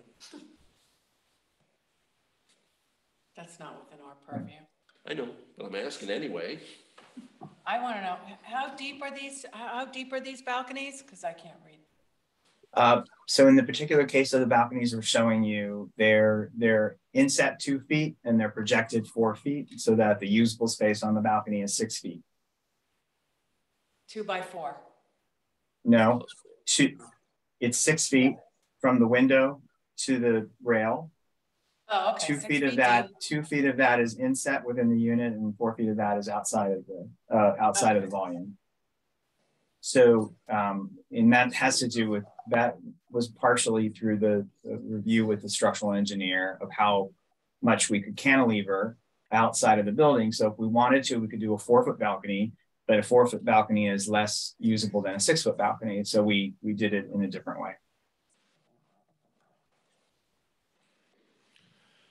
Me personally, if I was looking to get an apartment there, I'd want one with a balcony, personally.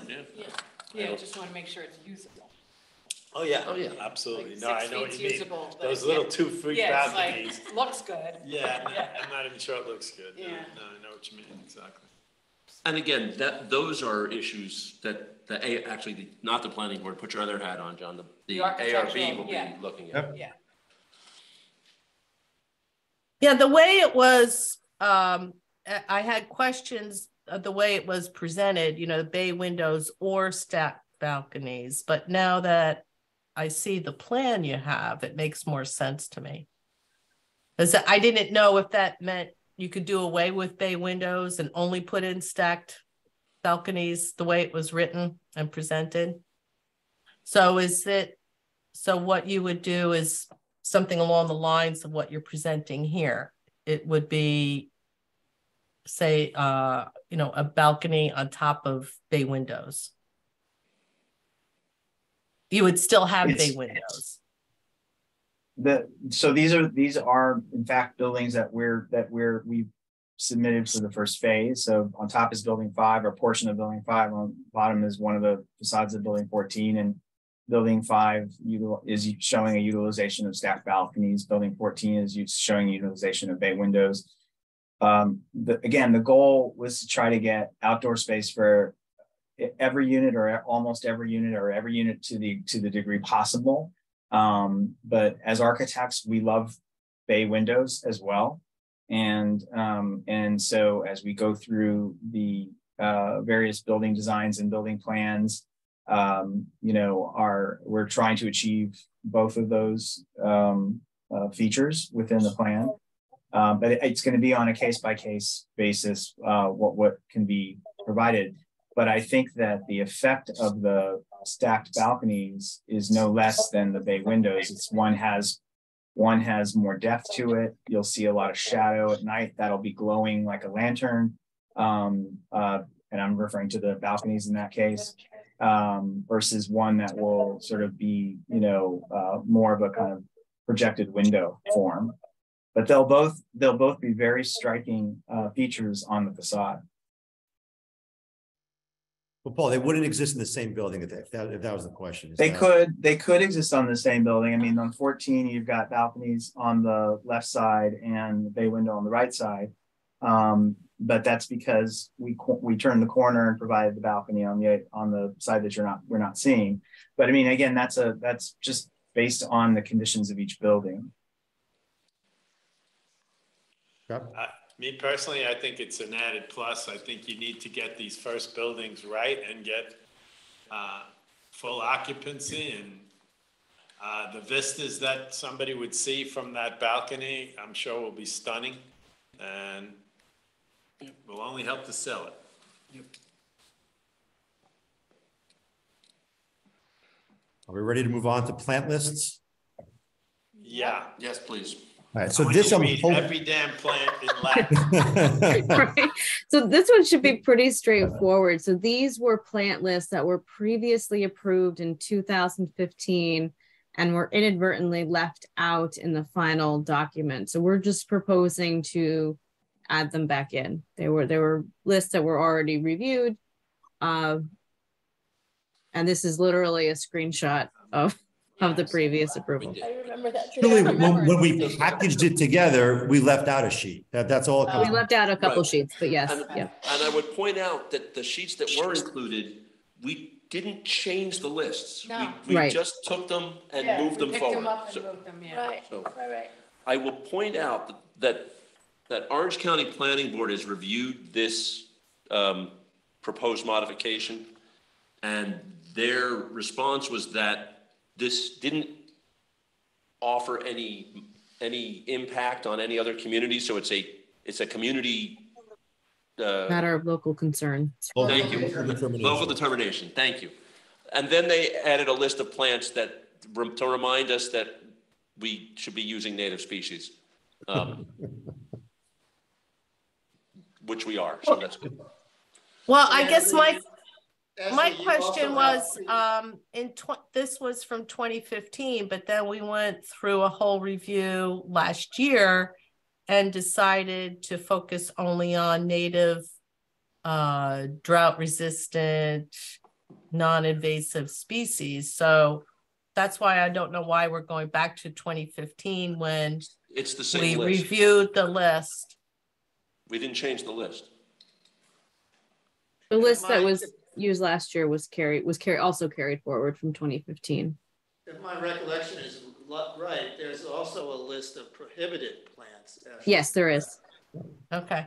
And there are 8 or 9 additional pages of acceptable plants, correct? That's in Correct. the special permit, in addition to this one.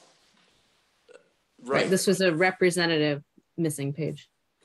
Right. This this doesn't change anything from what was approved. It just puts the pages back in the other section where they need to be.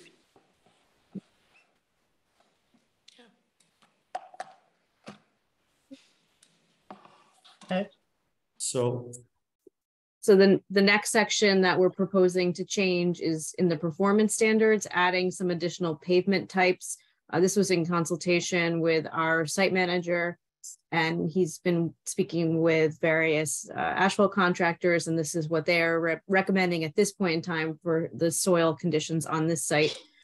These recommendations were reviewed by the town engineer, and he agreed with them in his memo. Yeah.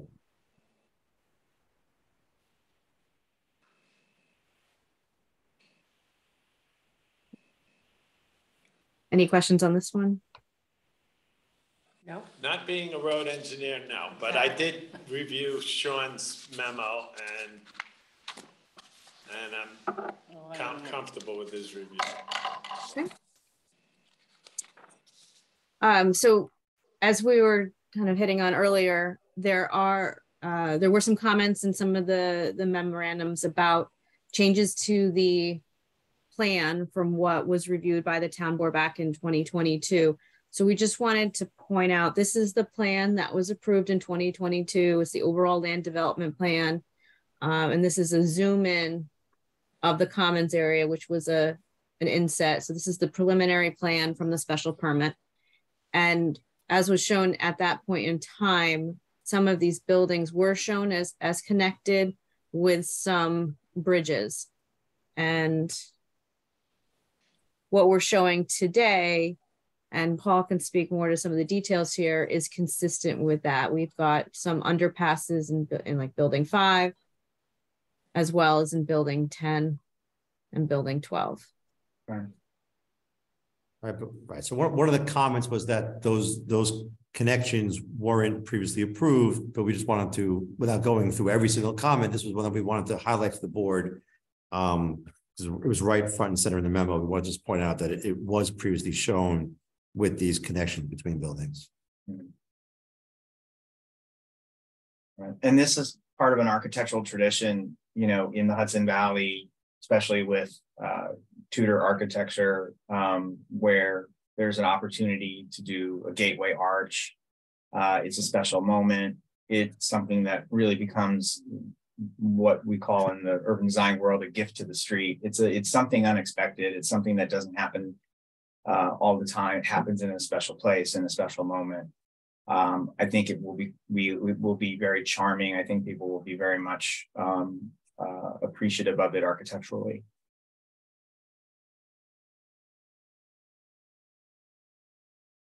And as you see, though, we're still very much being attentive to the massing of these buildings and having them read like individual buildings that are connected through connector pieces, not just, you know, the whole thing just moves across.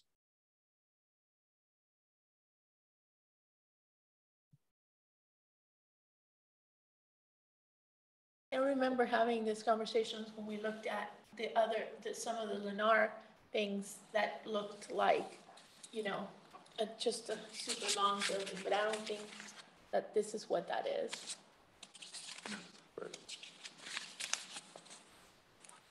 Obviously, your elevations continue to take shape.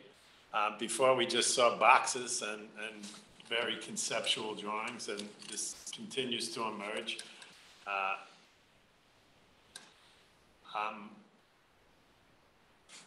I'm impressed with the way the plan continues to grow, personally.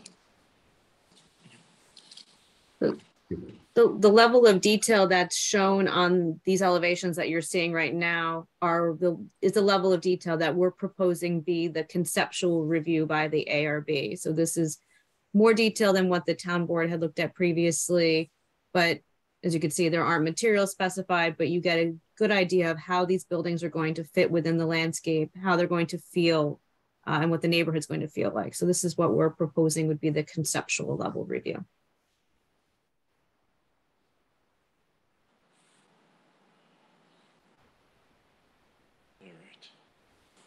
Is there more? Is or that the we last haven't come to slide? the Yeah, end? I think that. So there's just, so the other changes that I don't have a slide for, there were a couple minor text amendments to the smart code itself. Most of them were cleaning up some things that like missing words or the numbers were a little bit off. And we did add one definition of an alley because it wasn't previously defined. There was only rear alley. And that's something we think we may need later on. But that was, everything else in there was pretty straightforward. I can bring up those, I can bring up that PDF if that would be helpful.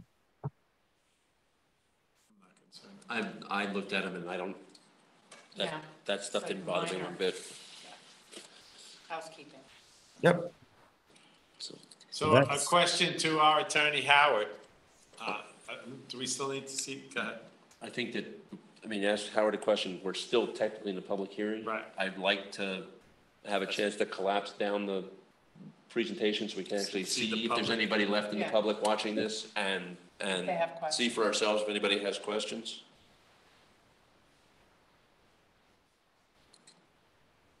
I know Nanolin, I know who that is. And then I guess while we'll do that 2 minutes of dwell time while people contemplate their questions and put their hands up. Ken, what you were gonna ask Howard something? Well, Howard, you know, we're still having the public hearing, anticipating we're closing it shortly if there are no questions or comments. In our packet, we don't have a resolution specifically to consider this evening, and I just wanted to check in with you on that.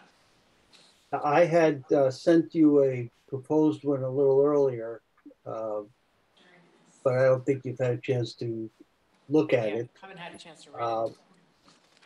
But I could read you a resolution if you wanted.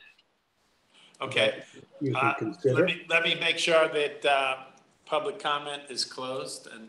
Oh, we have to vote thereon, but is there anyone else in the audience? No? No comment. No comment, okay.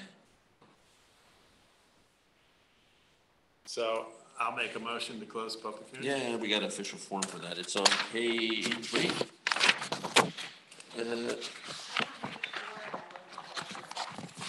Four? Okay. Actually, we didn't ever, it's, I guess the question, do we have any reason to keep the public comment open? Well, I thought we had said we were going to meet with our consultants before. Because we Well, haven't that- had a chance to do that. Well, we heard from them. We heard from them and we got their comments and we heard the answers to them. Is there anything else that we need to talk to them about?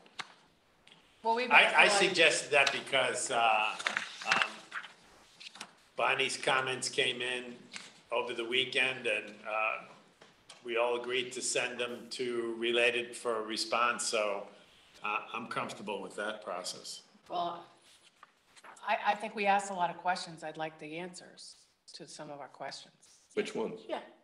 Well, the ones about the parking, the ones about snow removal, the ones about But how many parking is underneath, how many parking is on the street, some more detail on that. But unless that's not part of this resolution, that's different.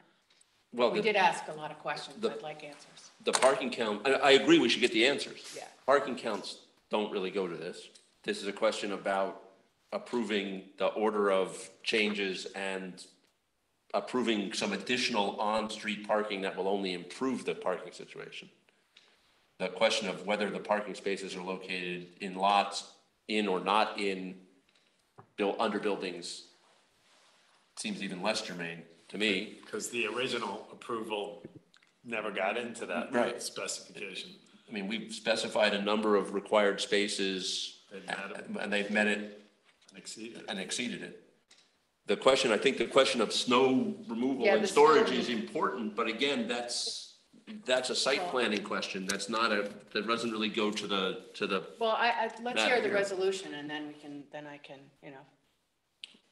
But we'd have to close the public hearing. We gotta close the public hearing Okay. to do the resolution. So the question is, the real question with the closing the public hearing is, do we think that there's anything that was presented tonight that the public should be able to go away, think about, and provide comments to this hearing as opposed to written comments about that they can always submit.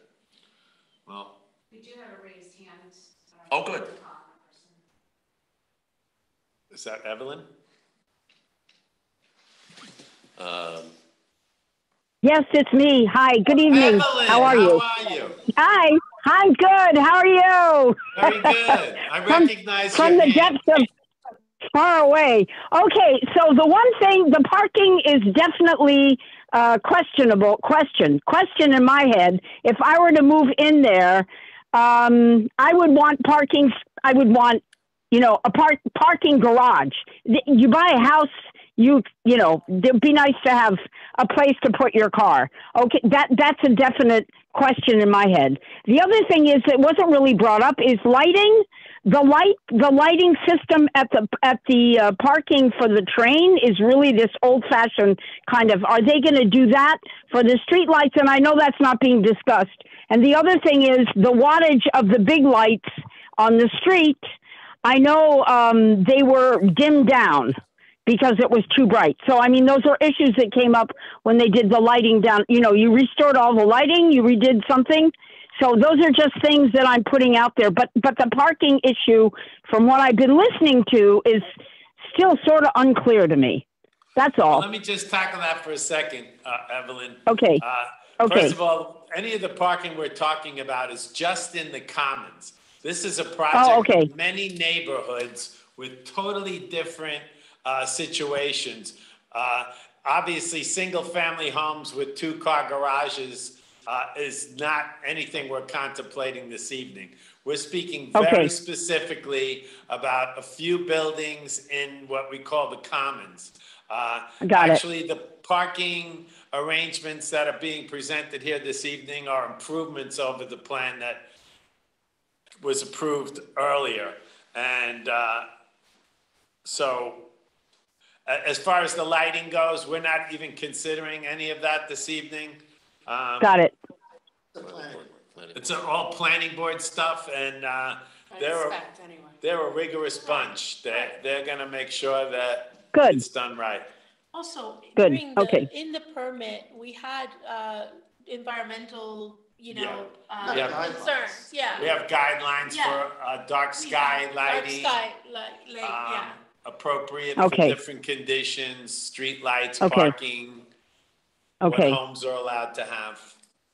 Okay. But and the plant you're welcome. The plant issue. The plant issue that was brought up about drought plants, that is a big deal coming up with the weather. I have a feeling it's going to be changing. We're either getting one thing or the other, So no anyway. doubt. And with those kind of plants, those are preferred because they require a hell of a lot less maintenance. And so I don't think that's something people will be fighting over on that front. Okay. All right. Okay. Thank you very much. And I will continue listening as long as you're on. Thank you. Thank you. Okay. Thank you. So I was going to say, I think we've heard from the public, and I think so. I don't think opening the meeting further is going to increase that participation. We specifically called out related to represent tonight to make sure that people would have access to that. And we're talking about we've talked about a lot of stuff, but our real purpose here today is a very narrow set of modifications. Yeah. So I'll make a motion that all persons wanting to be heard have been heard. And I'll make a motion to close the public meeting public hearing at 9:05 p.m. Do I have a second? I'll second. Seconded by Maria. All in favor? Aye. Aye. Any opposition? No.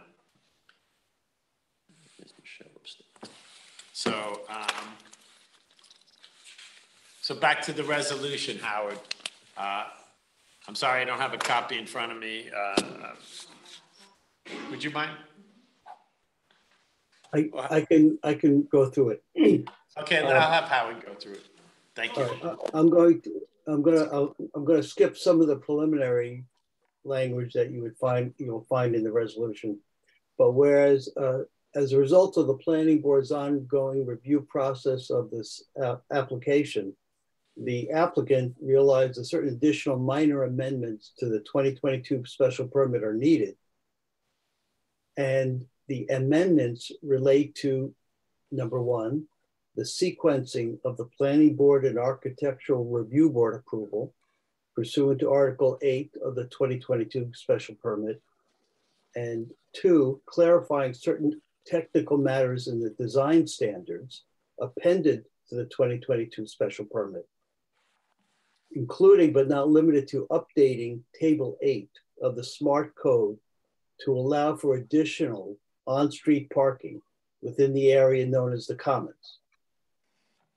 And the applicant has submitted a request to the town board for those proposed amendments. The town board believes the proposed amendments are minor in nature and should be classified as an unlisted action under seeker. That during the town board's review, the applicant has given to the town board the proposed amendments, a short environmental assessment form, a 2023 seeker technical amendment,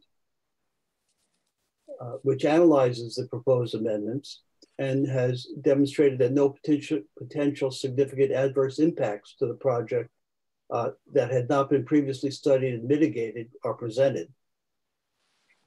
And the town board, together with its planning consultant, the town engineer and town attorney, have reviewed all the materials. And the town board has considered the proposed amendment at its prior meeting and tonight following its public hearing. And we had referred the proposed amendments to the planning board and to the Orange County Planning Department, both of whom have reported back to the town board, indicating, in the case of the planning board, that it's in favor of the proposed amendments, and from the Orange County Planning Department indicating that there are no inter-county issues and that it is for the town board to decide. And now, therefore, the town board finds that the proposed amendments individually and cumulatively would not result in any new potential significant adverse impacts to the environment that had not been previously studied and had not been previously reviewed. The board finds no additional supplemental environmental review is required. That the town board as lead agency has determined that all procedural steps for seeker have been satisfied. The town board finds that the application for the proposed amendments satisfy the requirements of the grandfathered PID regulations insofar as they are minor amendments intended to clarify and refine certain procedural and technical design matters already approved. Be it further resolved that simultaneously with the adoption of this resolution, the pages in the 2022 special permit, including the design standards, shall be substituted with the individual pages comprising the proposed amendments, subject to any non-material modifications that are deemed necessary or satisfactory to the town board's counsel and the town board's consultants in coordination with the applicant. And the resulting documents shall constitute the operative 2022 special permit and design standards for the project. And be it further resolved that except as modified by this resolution, there are no other amendments or modifications to the 2022 special permit, and all unchanged terms and conditions set forth in that 2022 special permit remain in full force and effect. And be it further resolved, the town clerk shall file this resolution in its office and shall file a report of this action with the Orange County Planning Department within 30 days from the date of the adoption of this resolution. And be it further resolved that the resolution should take effect immediately. What he said. Yeah, I'd like to make a motion to. Can I ask a question first? Well, No, you gotta make the let me motion make first. motion, Okay, then you okay. can ask a question. I make a motion to, for the town board to consider this resolution. Do I have a second? I'll second that. Seconded by Jay Reichcott. Deirdre Murphy, you had a comment, a question? So Howard, since I don't have the privilege of reading this, I just want to summarize from my own simplicity that we're really approving, based on this resolution, 2 items. One is the sequence of the process for approval for the planning board from site planning and ARB approval. So we're switching that, and that's part of this resolution. And the second one is to add parking, on-street parking. The Those are the additional 2 on-street things. parking. And those are the only 2 things that we're approving. We're also, What else are we parking? approving? The parking has to do with adding street hierarchy. but yes, it effectively, it It's adds changing parking those to some pages. streets. Oh, okay. The other thing that we're approving is several, The stacked balconies and the plants, the staff balconies, the pavement types and the plants. right, a bunch of housekeeping stuff as well. Okay. And also giving the planning board authority to review sidewalks. Yeah, I'd like to see the amendment to that sidewalk issue. Well, Is that going to be in the, that's on a case-by-case basis, so we're well, really no, not. actually, I requested that they add to that one amendment, which was item 8. Yes, That- it's item 7 actually, but yes. 7, The thank part you. about safety. Yeah, I just want to make sure that that's Yeah, they're added. gonna add that Yep. though. They're gonna add. That'll they're be gonna it. add that word, the wordage, right? Yes. Yes, that'll be added. And what we'll do is we will attach the relevant pages with the changes to this resolution. Right. So that when the board gets the resolution and gets its minutes of this meeting, you'll have an opportunity again to take a look and make sure that we've not omitted anything that you think is supposed to be in here, nor added anything that you think or you later think we added that shouldn't be in here. And this is recorded, so everything is on record. I have a question, and actually, it may be against protocol, but I'm gonna ask Brad, did we miss anything, or did you get what you need? Perfect, thank you. Got what we need. John, did you hear anything that you're? I just have a question. If you approve this resolution, it includes additional parking on the streets. Does that mean that the parking issue is locked down and the planning board cannot address it? No, it doesn't mean that at all. It's the planning, this gives them the ability to put parking on the street, but you still have the ability to say, well, we don't think there should be, in this particular location, there shouldn't be any, or maybe you could make the spaces a little longer or a little shorter, or put them over here. You know, it gives you the flexibility for your review. Okay, so we can still review that. Oh, yeah, no, That answers my question. all we've done is added the additional street The ability configurations. for us to agree to it or not agree to it. Correct. Okay, I understand. And John, just for what it's worth, I certainly concur with that explanation. Okay. Any further questions? No? Michelle, do you have any further questions? No, I would have liked to have had a little further review with our consultants, but obviously I want this to move forward, so. So if there's no further. I just questions- wish we had had more time with in-person meetings with our consultants, so we could have had a little back and forth with them. I mean, yes, we got their emails, but We got their reports, not just their emails. yeah, we got their reports, I know, but we didn't get a chance to sit down and have conversation and get all our questions answered. So that's why I didn't vote to close the public hearing, because I felt that that's necessary, but obviously it was approved, so. If there's no further comment, do a roll call vote. Jay Reichcott. Aye. Ken English, aye. Maria May. Aye. Deirdre Murphy, Aye. Michelle Lindsay. Aye. Okay, thank you. Okay, we have some real business to do now. Okay. Look, Greg and Dylan aren't here, but I'm sure they're jumping up and down on a plane somewhere. So I just want to say thank you to the board, Howard, to you and all the consultants. Really appreciate, again, once again, the diligence that you all went through during this process. So thank you. Well, thank you. And you know, I'm convinced that you guys are moving in the right direction. You know, we're really hoping for a really special commons area. That'll certainly set the tone for the rest of this project. It'll be the one part of this project that I think every resident in Tuxedo will take advantage of. And we're really counting on you guys to get it right. So please keep up the work and continue to refine it. I have a question to the team, Brad. For Thursday night, will it be virtual, or will you, any of you appear in person? I'm away. I can't appear either way. Ashley, I forget. Are you coming personal? I was planning on attending in person. Okay, that's fine. Just let Deborah know by Thursday morning what. Would you prefer us to be virtual? I mean, No, I think it's best to be flexible. here. Okay.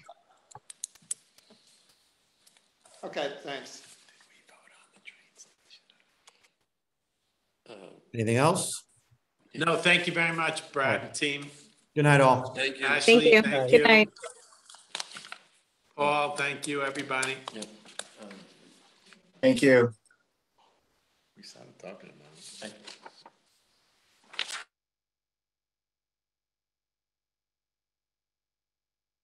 Agenda. Trying to remember how far we We're on got. number 3, I think. We approved the bid for the train station? Yeah. Yes.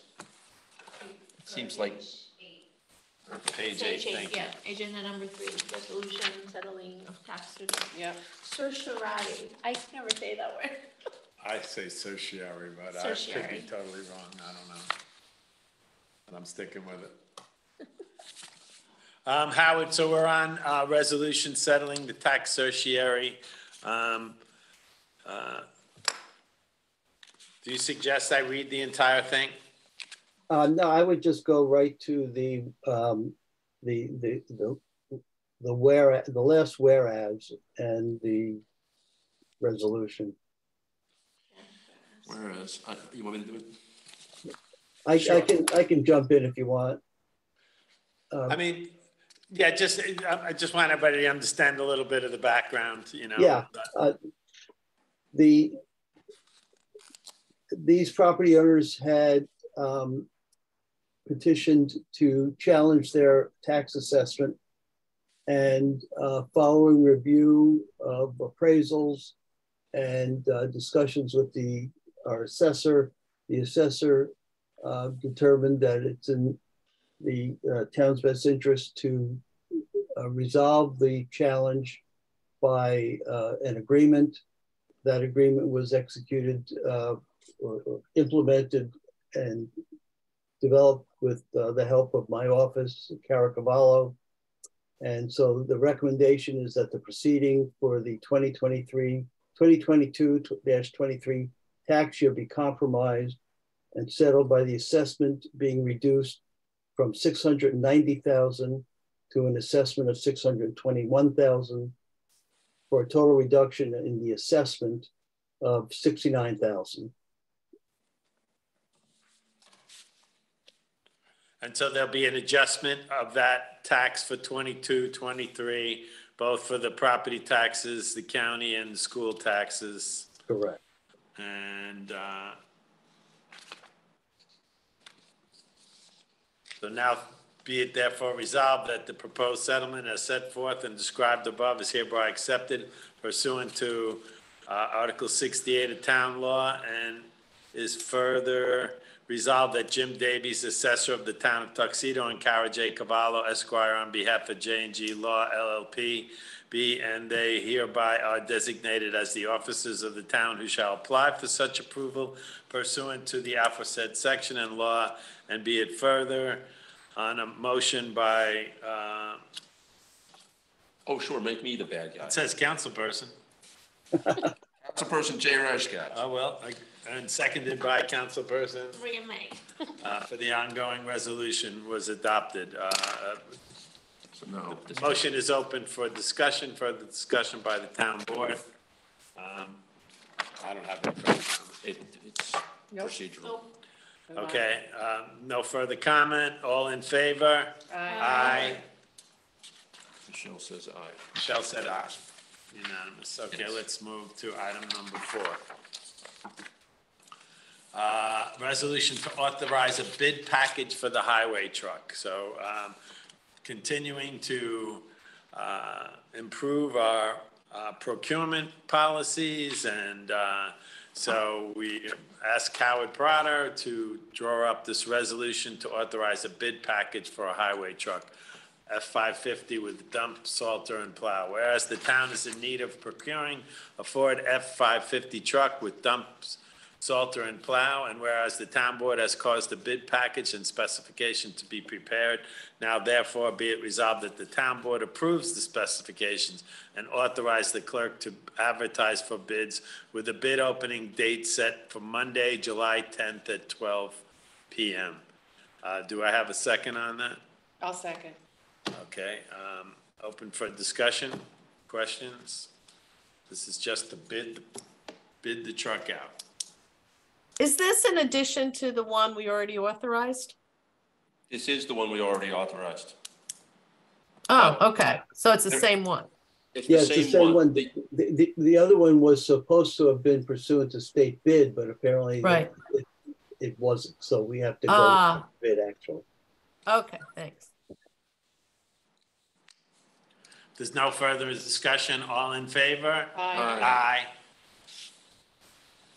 Agenda item number 5, a resolution. This is a similar kind of a thing. Resolution to authorize a bid packet for police vehicle outfitting. Whereas the town is in need of procuring police vehicle outfitting for 2 town vehicles, and whereas the town board has caused the bid package and specifications to be prepared, now therefore be it resolved that the town board approves the specification, authorizes the clerk to advertise for bids with a pre-bid conference on Monday, July 10th, 2023 at 1 p.m. and bid opening date of Monday, July 17th, 2023 at 12 p.m. I'll make a motion. Do I have a second? I'll second. Seconded by Maria. It's open for town board discussion. This again is making our bid legal. Yep, all good. Okay, good. And we're using the exact specification that the police chief and the lieutenant asked for to outfit the 2 cars that we purchased. All in favor? Aye. Aye. Guess who's likely to win the bid? Item number 6, a resolution to establish pay rates for summer camp employees. I'll make a motion, ask for a second in a moment, that the town board of the town of Tuxedo hereby approves the pay rate schedule for the seasonal summer camp positions listed below. Recreation aid. So let me explain a little bit. Please, go ahead. Okay, so what happened is when we were trying to put together these positions, we realized that there wasn't anything in the town guidelines that had like, I think prior people were like, oh, so-and-so gets paid this or that or the other. It was like kind of haphazard. So now we looked at other municipalities, and also we looked at New York State, the guidelines to operate summer camp to find out exactly what staffing we needed. And so we set up like a pay rate table so that going forward, people know if you're a first year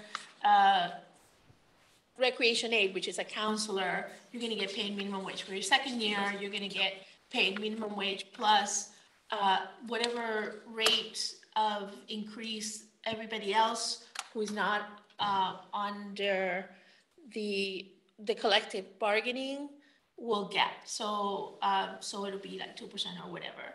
And so based on that, we created this table. So this table is really for future retention of staff as Right. part of the motivation here. So this will basically go into the reorg when we're doing Exactly. recreation department Exactly.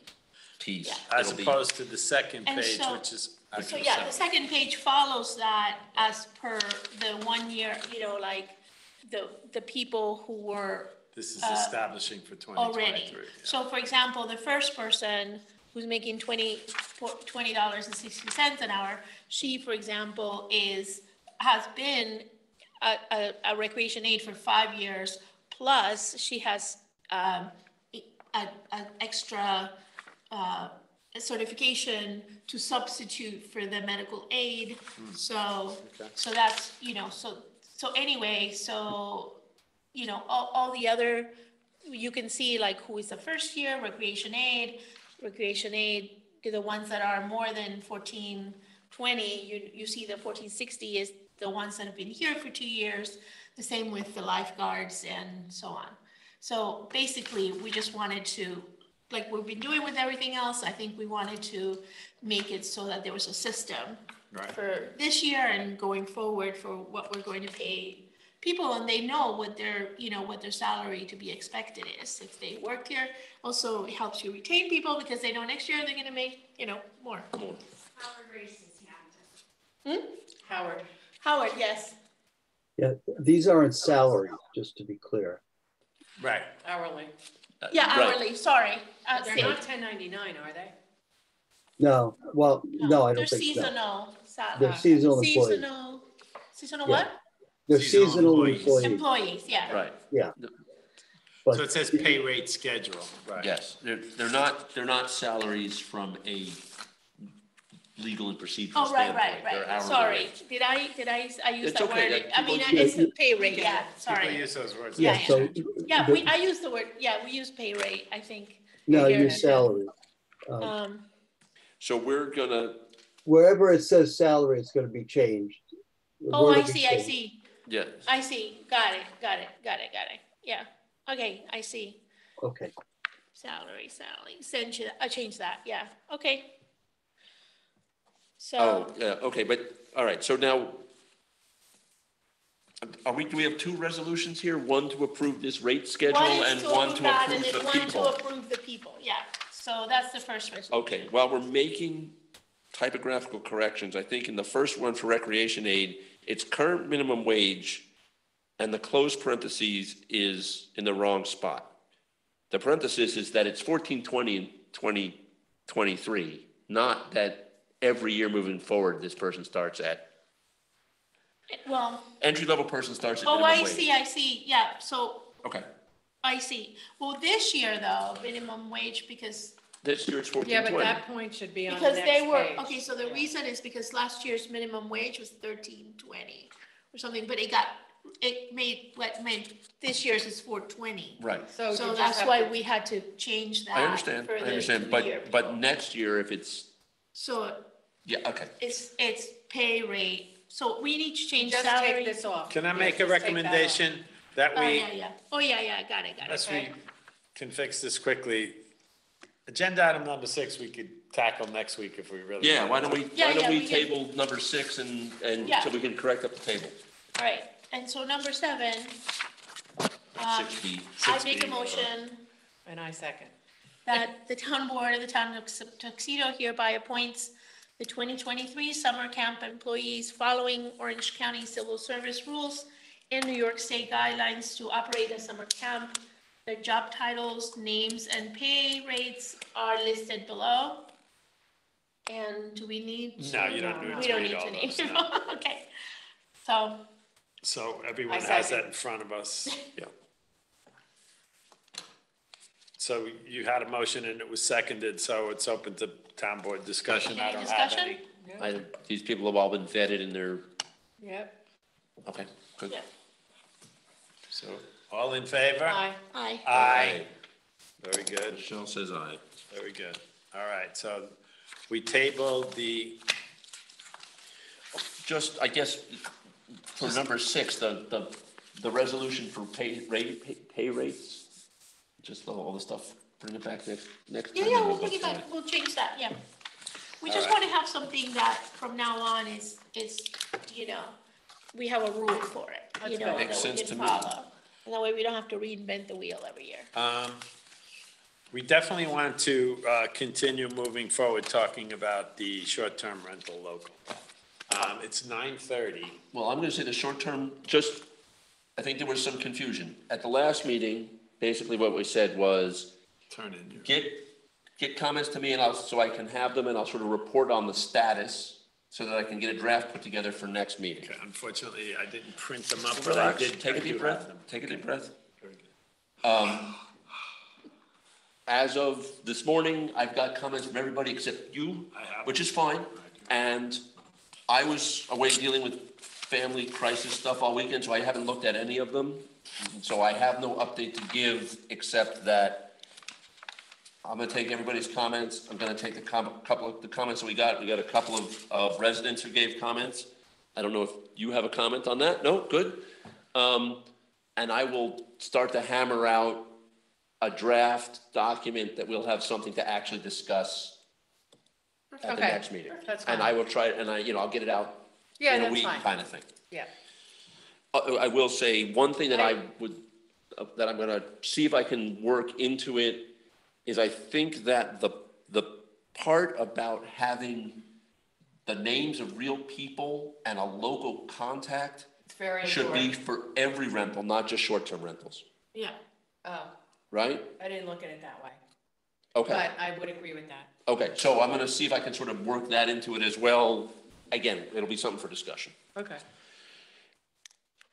That being said, anybody else have something they want to say at this point? The only thing I was really sort of thought was a very good point, and I would think that it would satisfy many of the comments I got from residents, is to not allow a full-time short-term rental establishment, to have a limit on how many days or Oh, how yeah. much Yeah. It's in time my would be allowed, so that no businesses could come in and make a really sort of Airbnb hotel, Yeah. in a neighborhood. I'd So be I thought that suggesting was, something like yeah, 100 so that was days.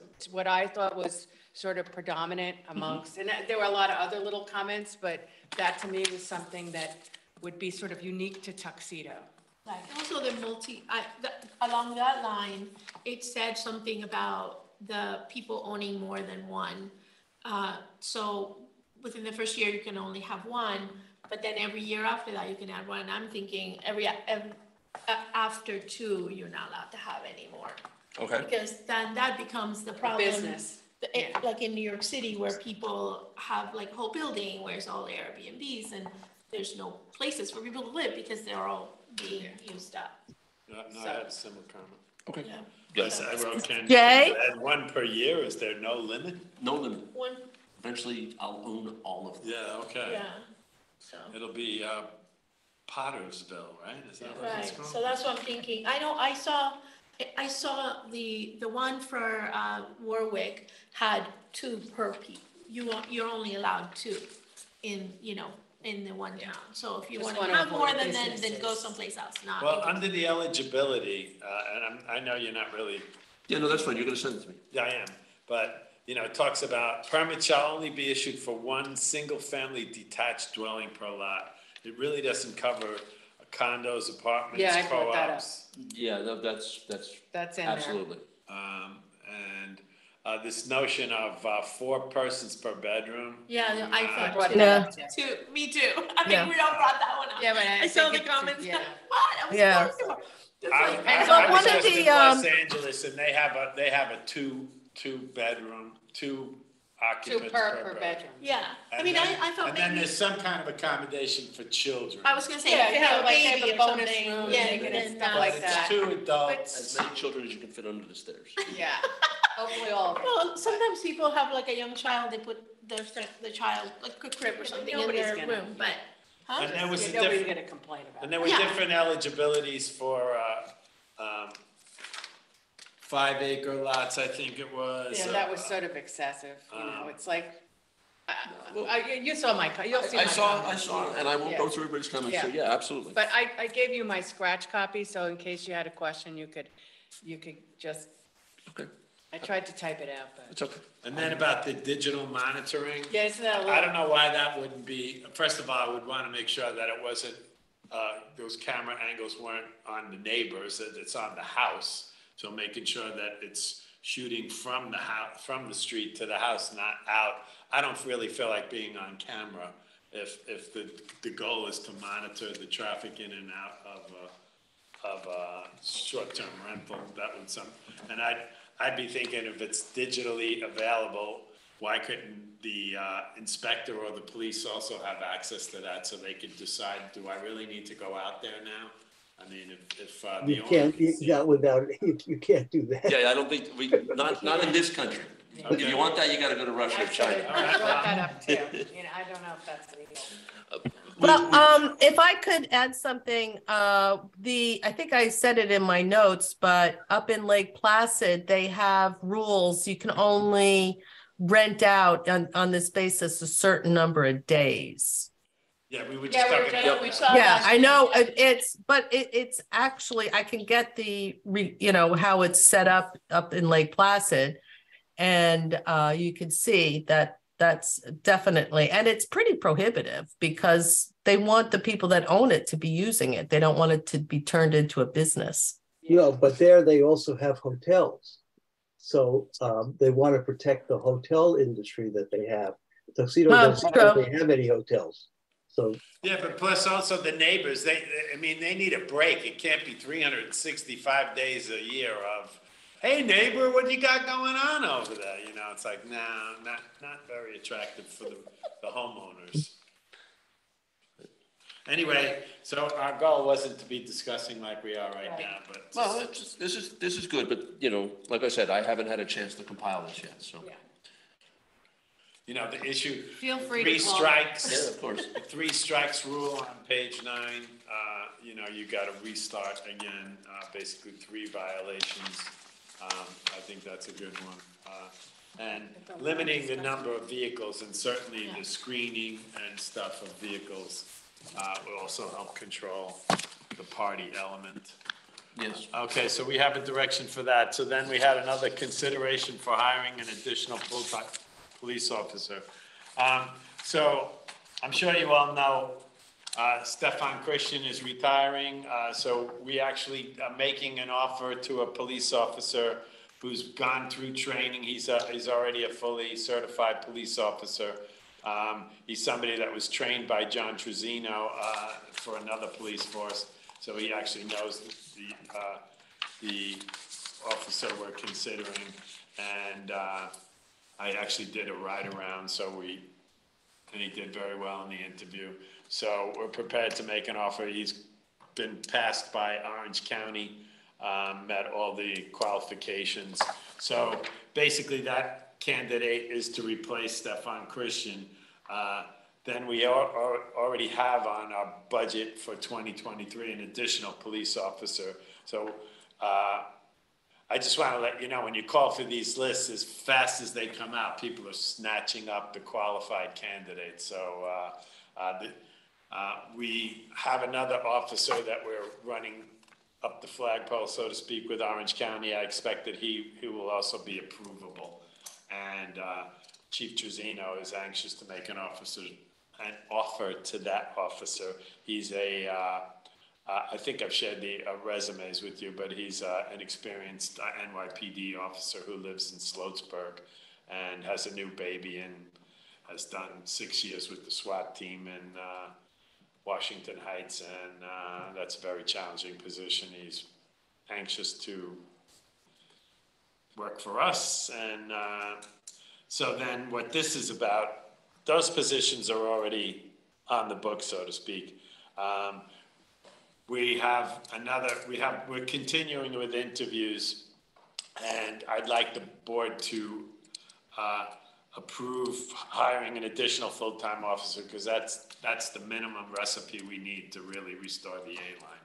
And that really just barely gets us to where we need to move in that direction. And this would be the officer that we're gonna hire in 2024 anyway. Right. So you're bumping it into 2023? Yes. Yeah. Okay. But we certainly have the funds for it. Yeah. Certainly have the funds, and I'd also like to point out, these new officers coming on board, we're actually looking for people that are not academy. So not only by hiring these people, they're trained officers and can hit the streets literally running. And but they're not coming in at step 10. They're coming in based on their experience, so, and in our contract, Howard, I think we give 50% credit for the time. So if somebody had 5 years of credit, the town board could give them 2.5 years. I think that's what the formula is. I'd have to actually look at that, but my basic point is they'll be coming in at a much lower salary than our current officers. Right. Just because of the experience. Because of seniority, Going up time, the steps. time in position. Right, exactly.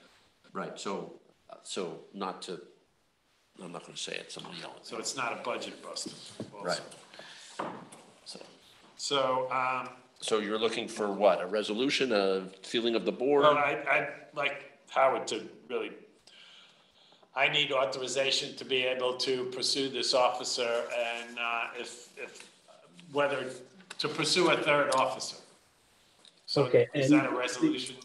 Do you know what salary level, what the tier is what step they would be coming in at? I don't envision anybody above step 5. Okay. All right, so then you want an authorization to be able to solicit an additional police officer at a cost, compensation cost attributable to not greater than step 5 on the union contract. For that matter, I don't know why we wouldn't say 7, just to make sure I'm not crossing anybody off that might be an excellent candidate, so. Then Let me step say 7 then. But let me also point out, it would be very rare for an officer to make that switch, because to get lifetime medical benefits with the town, you have to do 20 years with the town. So that would mean somebody would have to service 27 years. It's unlikely, but if there was such a candidate, I would hate to be tied that we couldn't move forward with somebody like that. So moved. I made the motion. Do I have a second? I'll have seconded. Okay. As per Howard's instructions, all in favor? Aye. Aye. Thank you. Department updates. Do you have anything, Sure. Marissa? Good evening, everyone. I'll be quick. I want to Your say microphone's not on, by the way. Oh, it is. I was looking at the one next to you. Sorry. I have 2 for backup. I just want to say congratulations to all the recent graduates out there. I wish them luck in their future endeavors. Another happy occasion, a Tuxedo resident who happens to be my grandmother-in-law, but she turned 100 on June 23rd. Wow. Read it. Yeah. Read it, yeah. Town Hall will be closed on Tuesday, July 4th. There will be no interference with IWS pickup for town residents, remain on a regular schedule. And a reminder, hopefully weather permitting, the Youth Fishing Derby will be Saturday, July 8th from 9 to 12. And that's at the Watchtower. Watchtower Pond. The old international paper. Yes, Okay. yep, on Long Meadow Road. And I'm sure there's flyers and stuff. Yes. Yeah, flyers. I'm sorry, I'm into put them out and also putting them on social media. We've been so busy with camp, but as that gets, because that is gonna be short. I told my neighbor across the street from me, who has a little boy, I think this would be the first thing that he can attend in town. He's like 4. It'll be fun. Yes, that's it for me tonight. Thank you. I'm gonna skip my supervisor's update. Do you guys have updates you wanna do? I'll just move from left to right. How about that? I have only 2. Most of it's boring stuff that I've been doing that nobody cares about anyway. 2 things. So the first thing we discovered as we're working through procurement and starting into budgeting and et cetera, that the bulk of the town's monies have been sitting in accounts that are not interest-bearing accounts, which we're working on changing. The interest rate is not huge. It's 1 3/4% or something like that. We found out about this because the bank said, hey, we can raise your interest rate.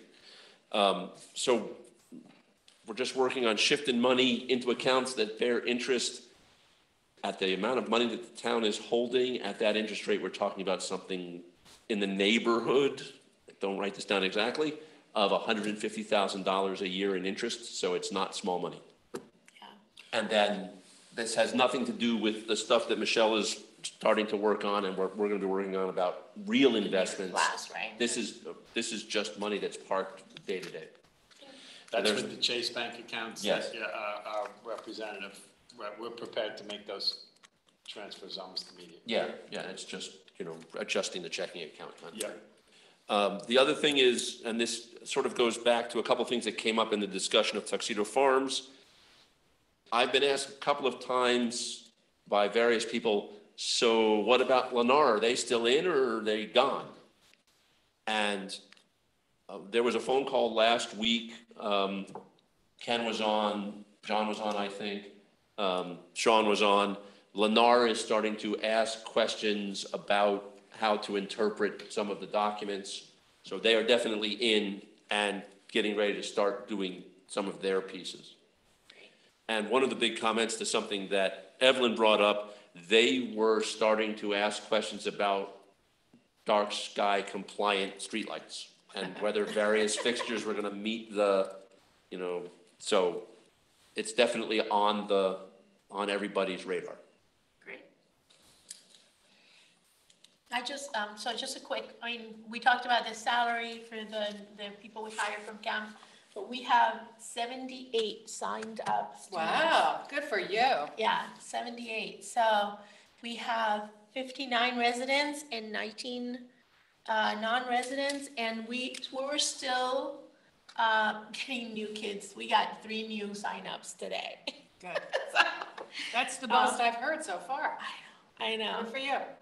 Yeah, so we have we have a budget that's working, but honestly, the reason I didn't share with you guys is because not all the bills are in. The main things are in. Our staffing is in, and most of the other things like transportation and things like that. We were able to get transportation down. So, but because we don't have all exact numbers, I Does figured. it look like we're once going to break that's- even? Can you at least tell us that? Just give us Pretty close. Okay. Pretty close. It's where we're, whatever the town is putting in, it looks like it's gonna be a lot less than last year, so. Well, you still have the variable, there's a few things. The transportation costs are as high as they could possibly be. Right, We have, part of the overestimated. transportation contract is, if it's a rainy day and you cancel 2 hours before, guess what? You don't pay for the bus. So The same those with the numbers, trips. the bus expenses can only go down. Yeah, And but it's a the- forecast anyway. Yeah, it's a And forecast. the revenues for the Friday field trips, you can't possibly know. No, and we didn't put that until in, people we sign didn't put up. the revenue for the Friday, because those are, but that, But those expenses for the buses are built in. but I did put the buses in, so it's actually. Where are we? So we are at the total, we're total estimated, the revenue right now, at the state is 850, and for the campers and so on. And then 47,000 for the personnel and 22,000 for the other stuff. And that includes, WeWa, bus, the app, WeWa rental, field day, material, So shirts, it's about and 15,000. over it. Yeah, that's good. So good. So we're losing, so that's. No, but again, the That's still money for the Fridays has not been. It's not in, collected. it's not But in. it's That's a still substantial- already, It's already, savings yeah, from we're like last year. $10,000 less than last year. Mostly, I'm gonna say, Kathleen is really great at negotiating, but also it's, all of us, working with the bus company was a really huge challenge. And now I'm hoping, oh my God, I hope we don't have so many kids that we have to get another bus, but I think we can manage. So has the school signed off on the contract and Mayor McFadden? I know we were waiting for a meeting. Yeah, we have That that. meeting is happening right now. Oh, okay. They had to postpone it they may be done, but that meeting was happening today. But they already, But we I mean, expect they, it to be. yeah, they already, They agreed in principle. they agreed, yeah, but they agreed. I need a signed document. Yeah, but we do have the one for the bus, so Okay. that one is signed. That's it. Thank you. I'm good, I'm good. Michelle? Okay, I guess the main thing I'm working on is any changes that have to be made to the investment policy. Actually, our investment policy pretty much covers everything we could possibly do with the NY class, but I want to double check that. So, so exactly what is it you're doing with the money right now until we change the investment policy? The checking account didn't have any interest, so now it's an interest-bearing checking account. All it is that. Oh, I see what you're saying. Right, Okay. it's just the bank accounts are now paying whatever interest they are paying as opposed to zero. Yeah. Oh, okay, got it. So we're not committing any monies. It's not changing any liquidity or any of that kind of stuff. It's just while it's parked there, it might as well be working. Sure, sounds good. So I'll have something for the next meeting. I'm sorry, you broke up. Say that again. I'm sorry. I'll have it for before the next meeting. I'm sorry, my head is so clogged right now. Yeah, no, I understand. I just, well, I mean, we're down to just a few people. I can't believe I got COVID. Well, Oh, well. That's what happens when you go to. eventually everybody's gonna get it. That's what my doctor. I guess so. Are you Anyway. okay? Yeah. She's still upright. Yeah. All right, let's move I'm down trying. to I'm trying my best. minutes. I'll make a motion, ask for a second to accept the minutes of the regular bi-monthly town board meeting held on June 12th, 2023. Do I have a second? Second. Seconded by Deirdre Murphy. Any comments, questions, edits? All in favor? Aye. Vouchers. I'll make a motion, ask for a second, that the following vouchers having been audited. Do we have the power? Yes, we do. Okay. Having been audited by the town board are hereby approved for payment. Claims number 201-292-1766 through 201-292-1804. Please note, 201-292-1777 was deleted. It was a duplicate. Do I have a second on that? I'll second. Seconded by Maria. Any comment, questions? No. All in favor? Aye. Public comments. Wow. Wow, Everybody else went home. You didn't have anything better to do with a Monday night. I think Evelyn is still here. She is. Okay, no public comments. Other business, I don't think we have any other business. Okay, I'll make a motion to adjourn at 9:54. 9:54 it is. Do I have a second? Second. All in favor? Aye. Aye. Thank you very much. Thank you. Feel better, Michelle? Yes. Thank you, Howard. Yes.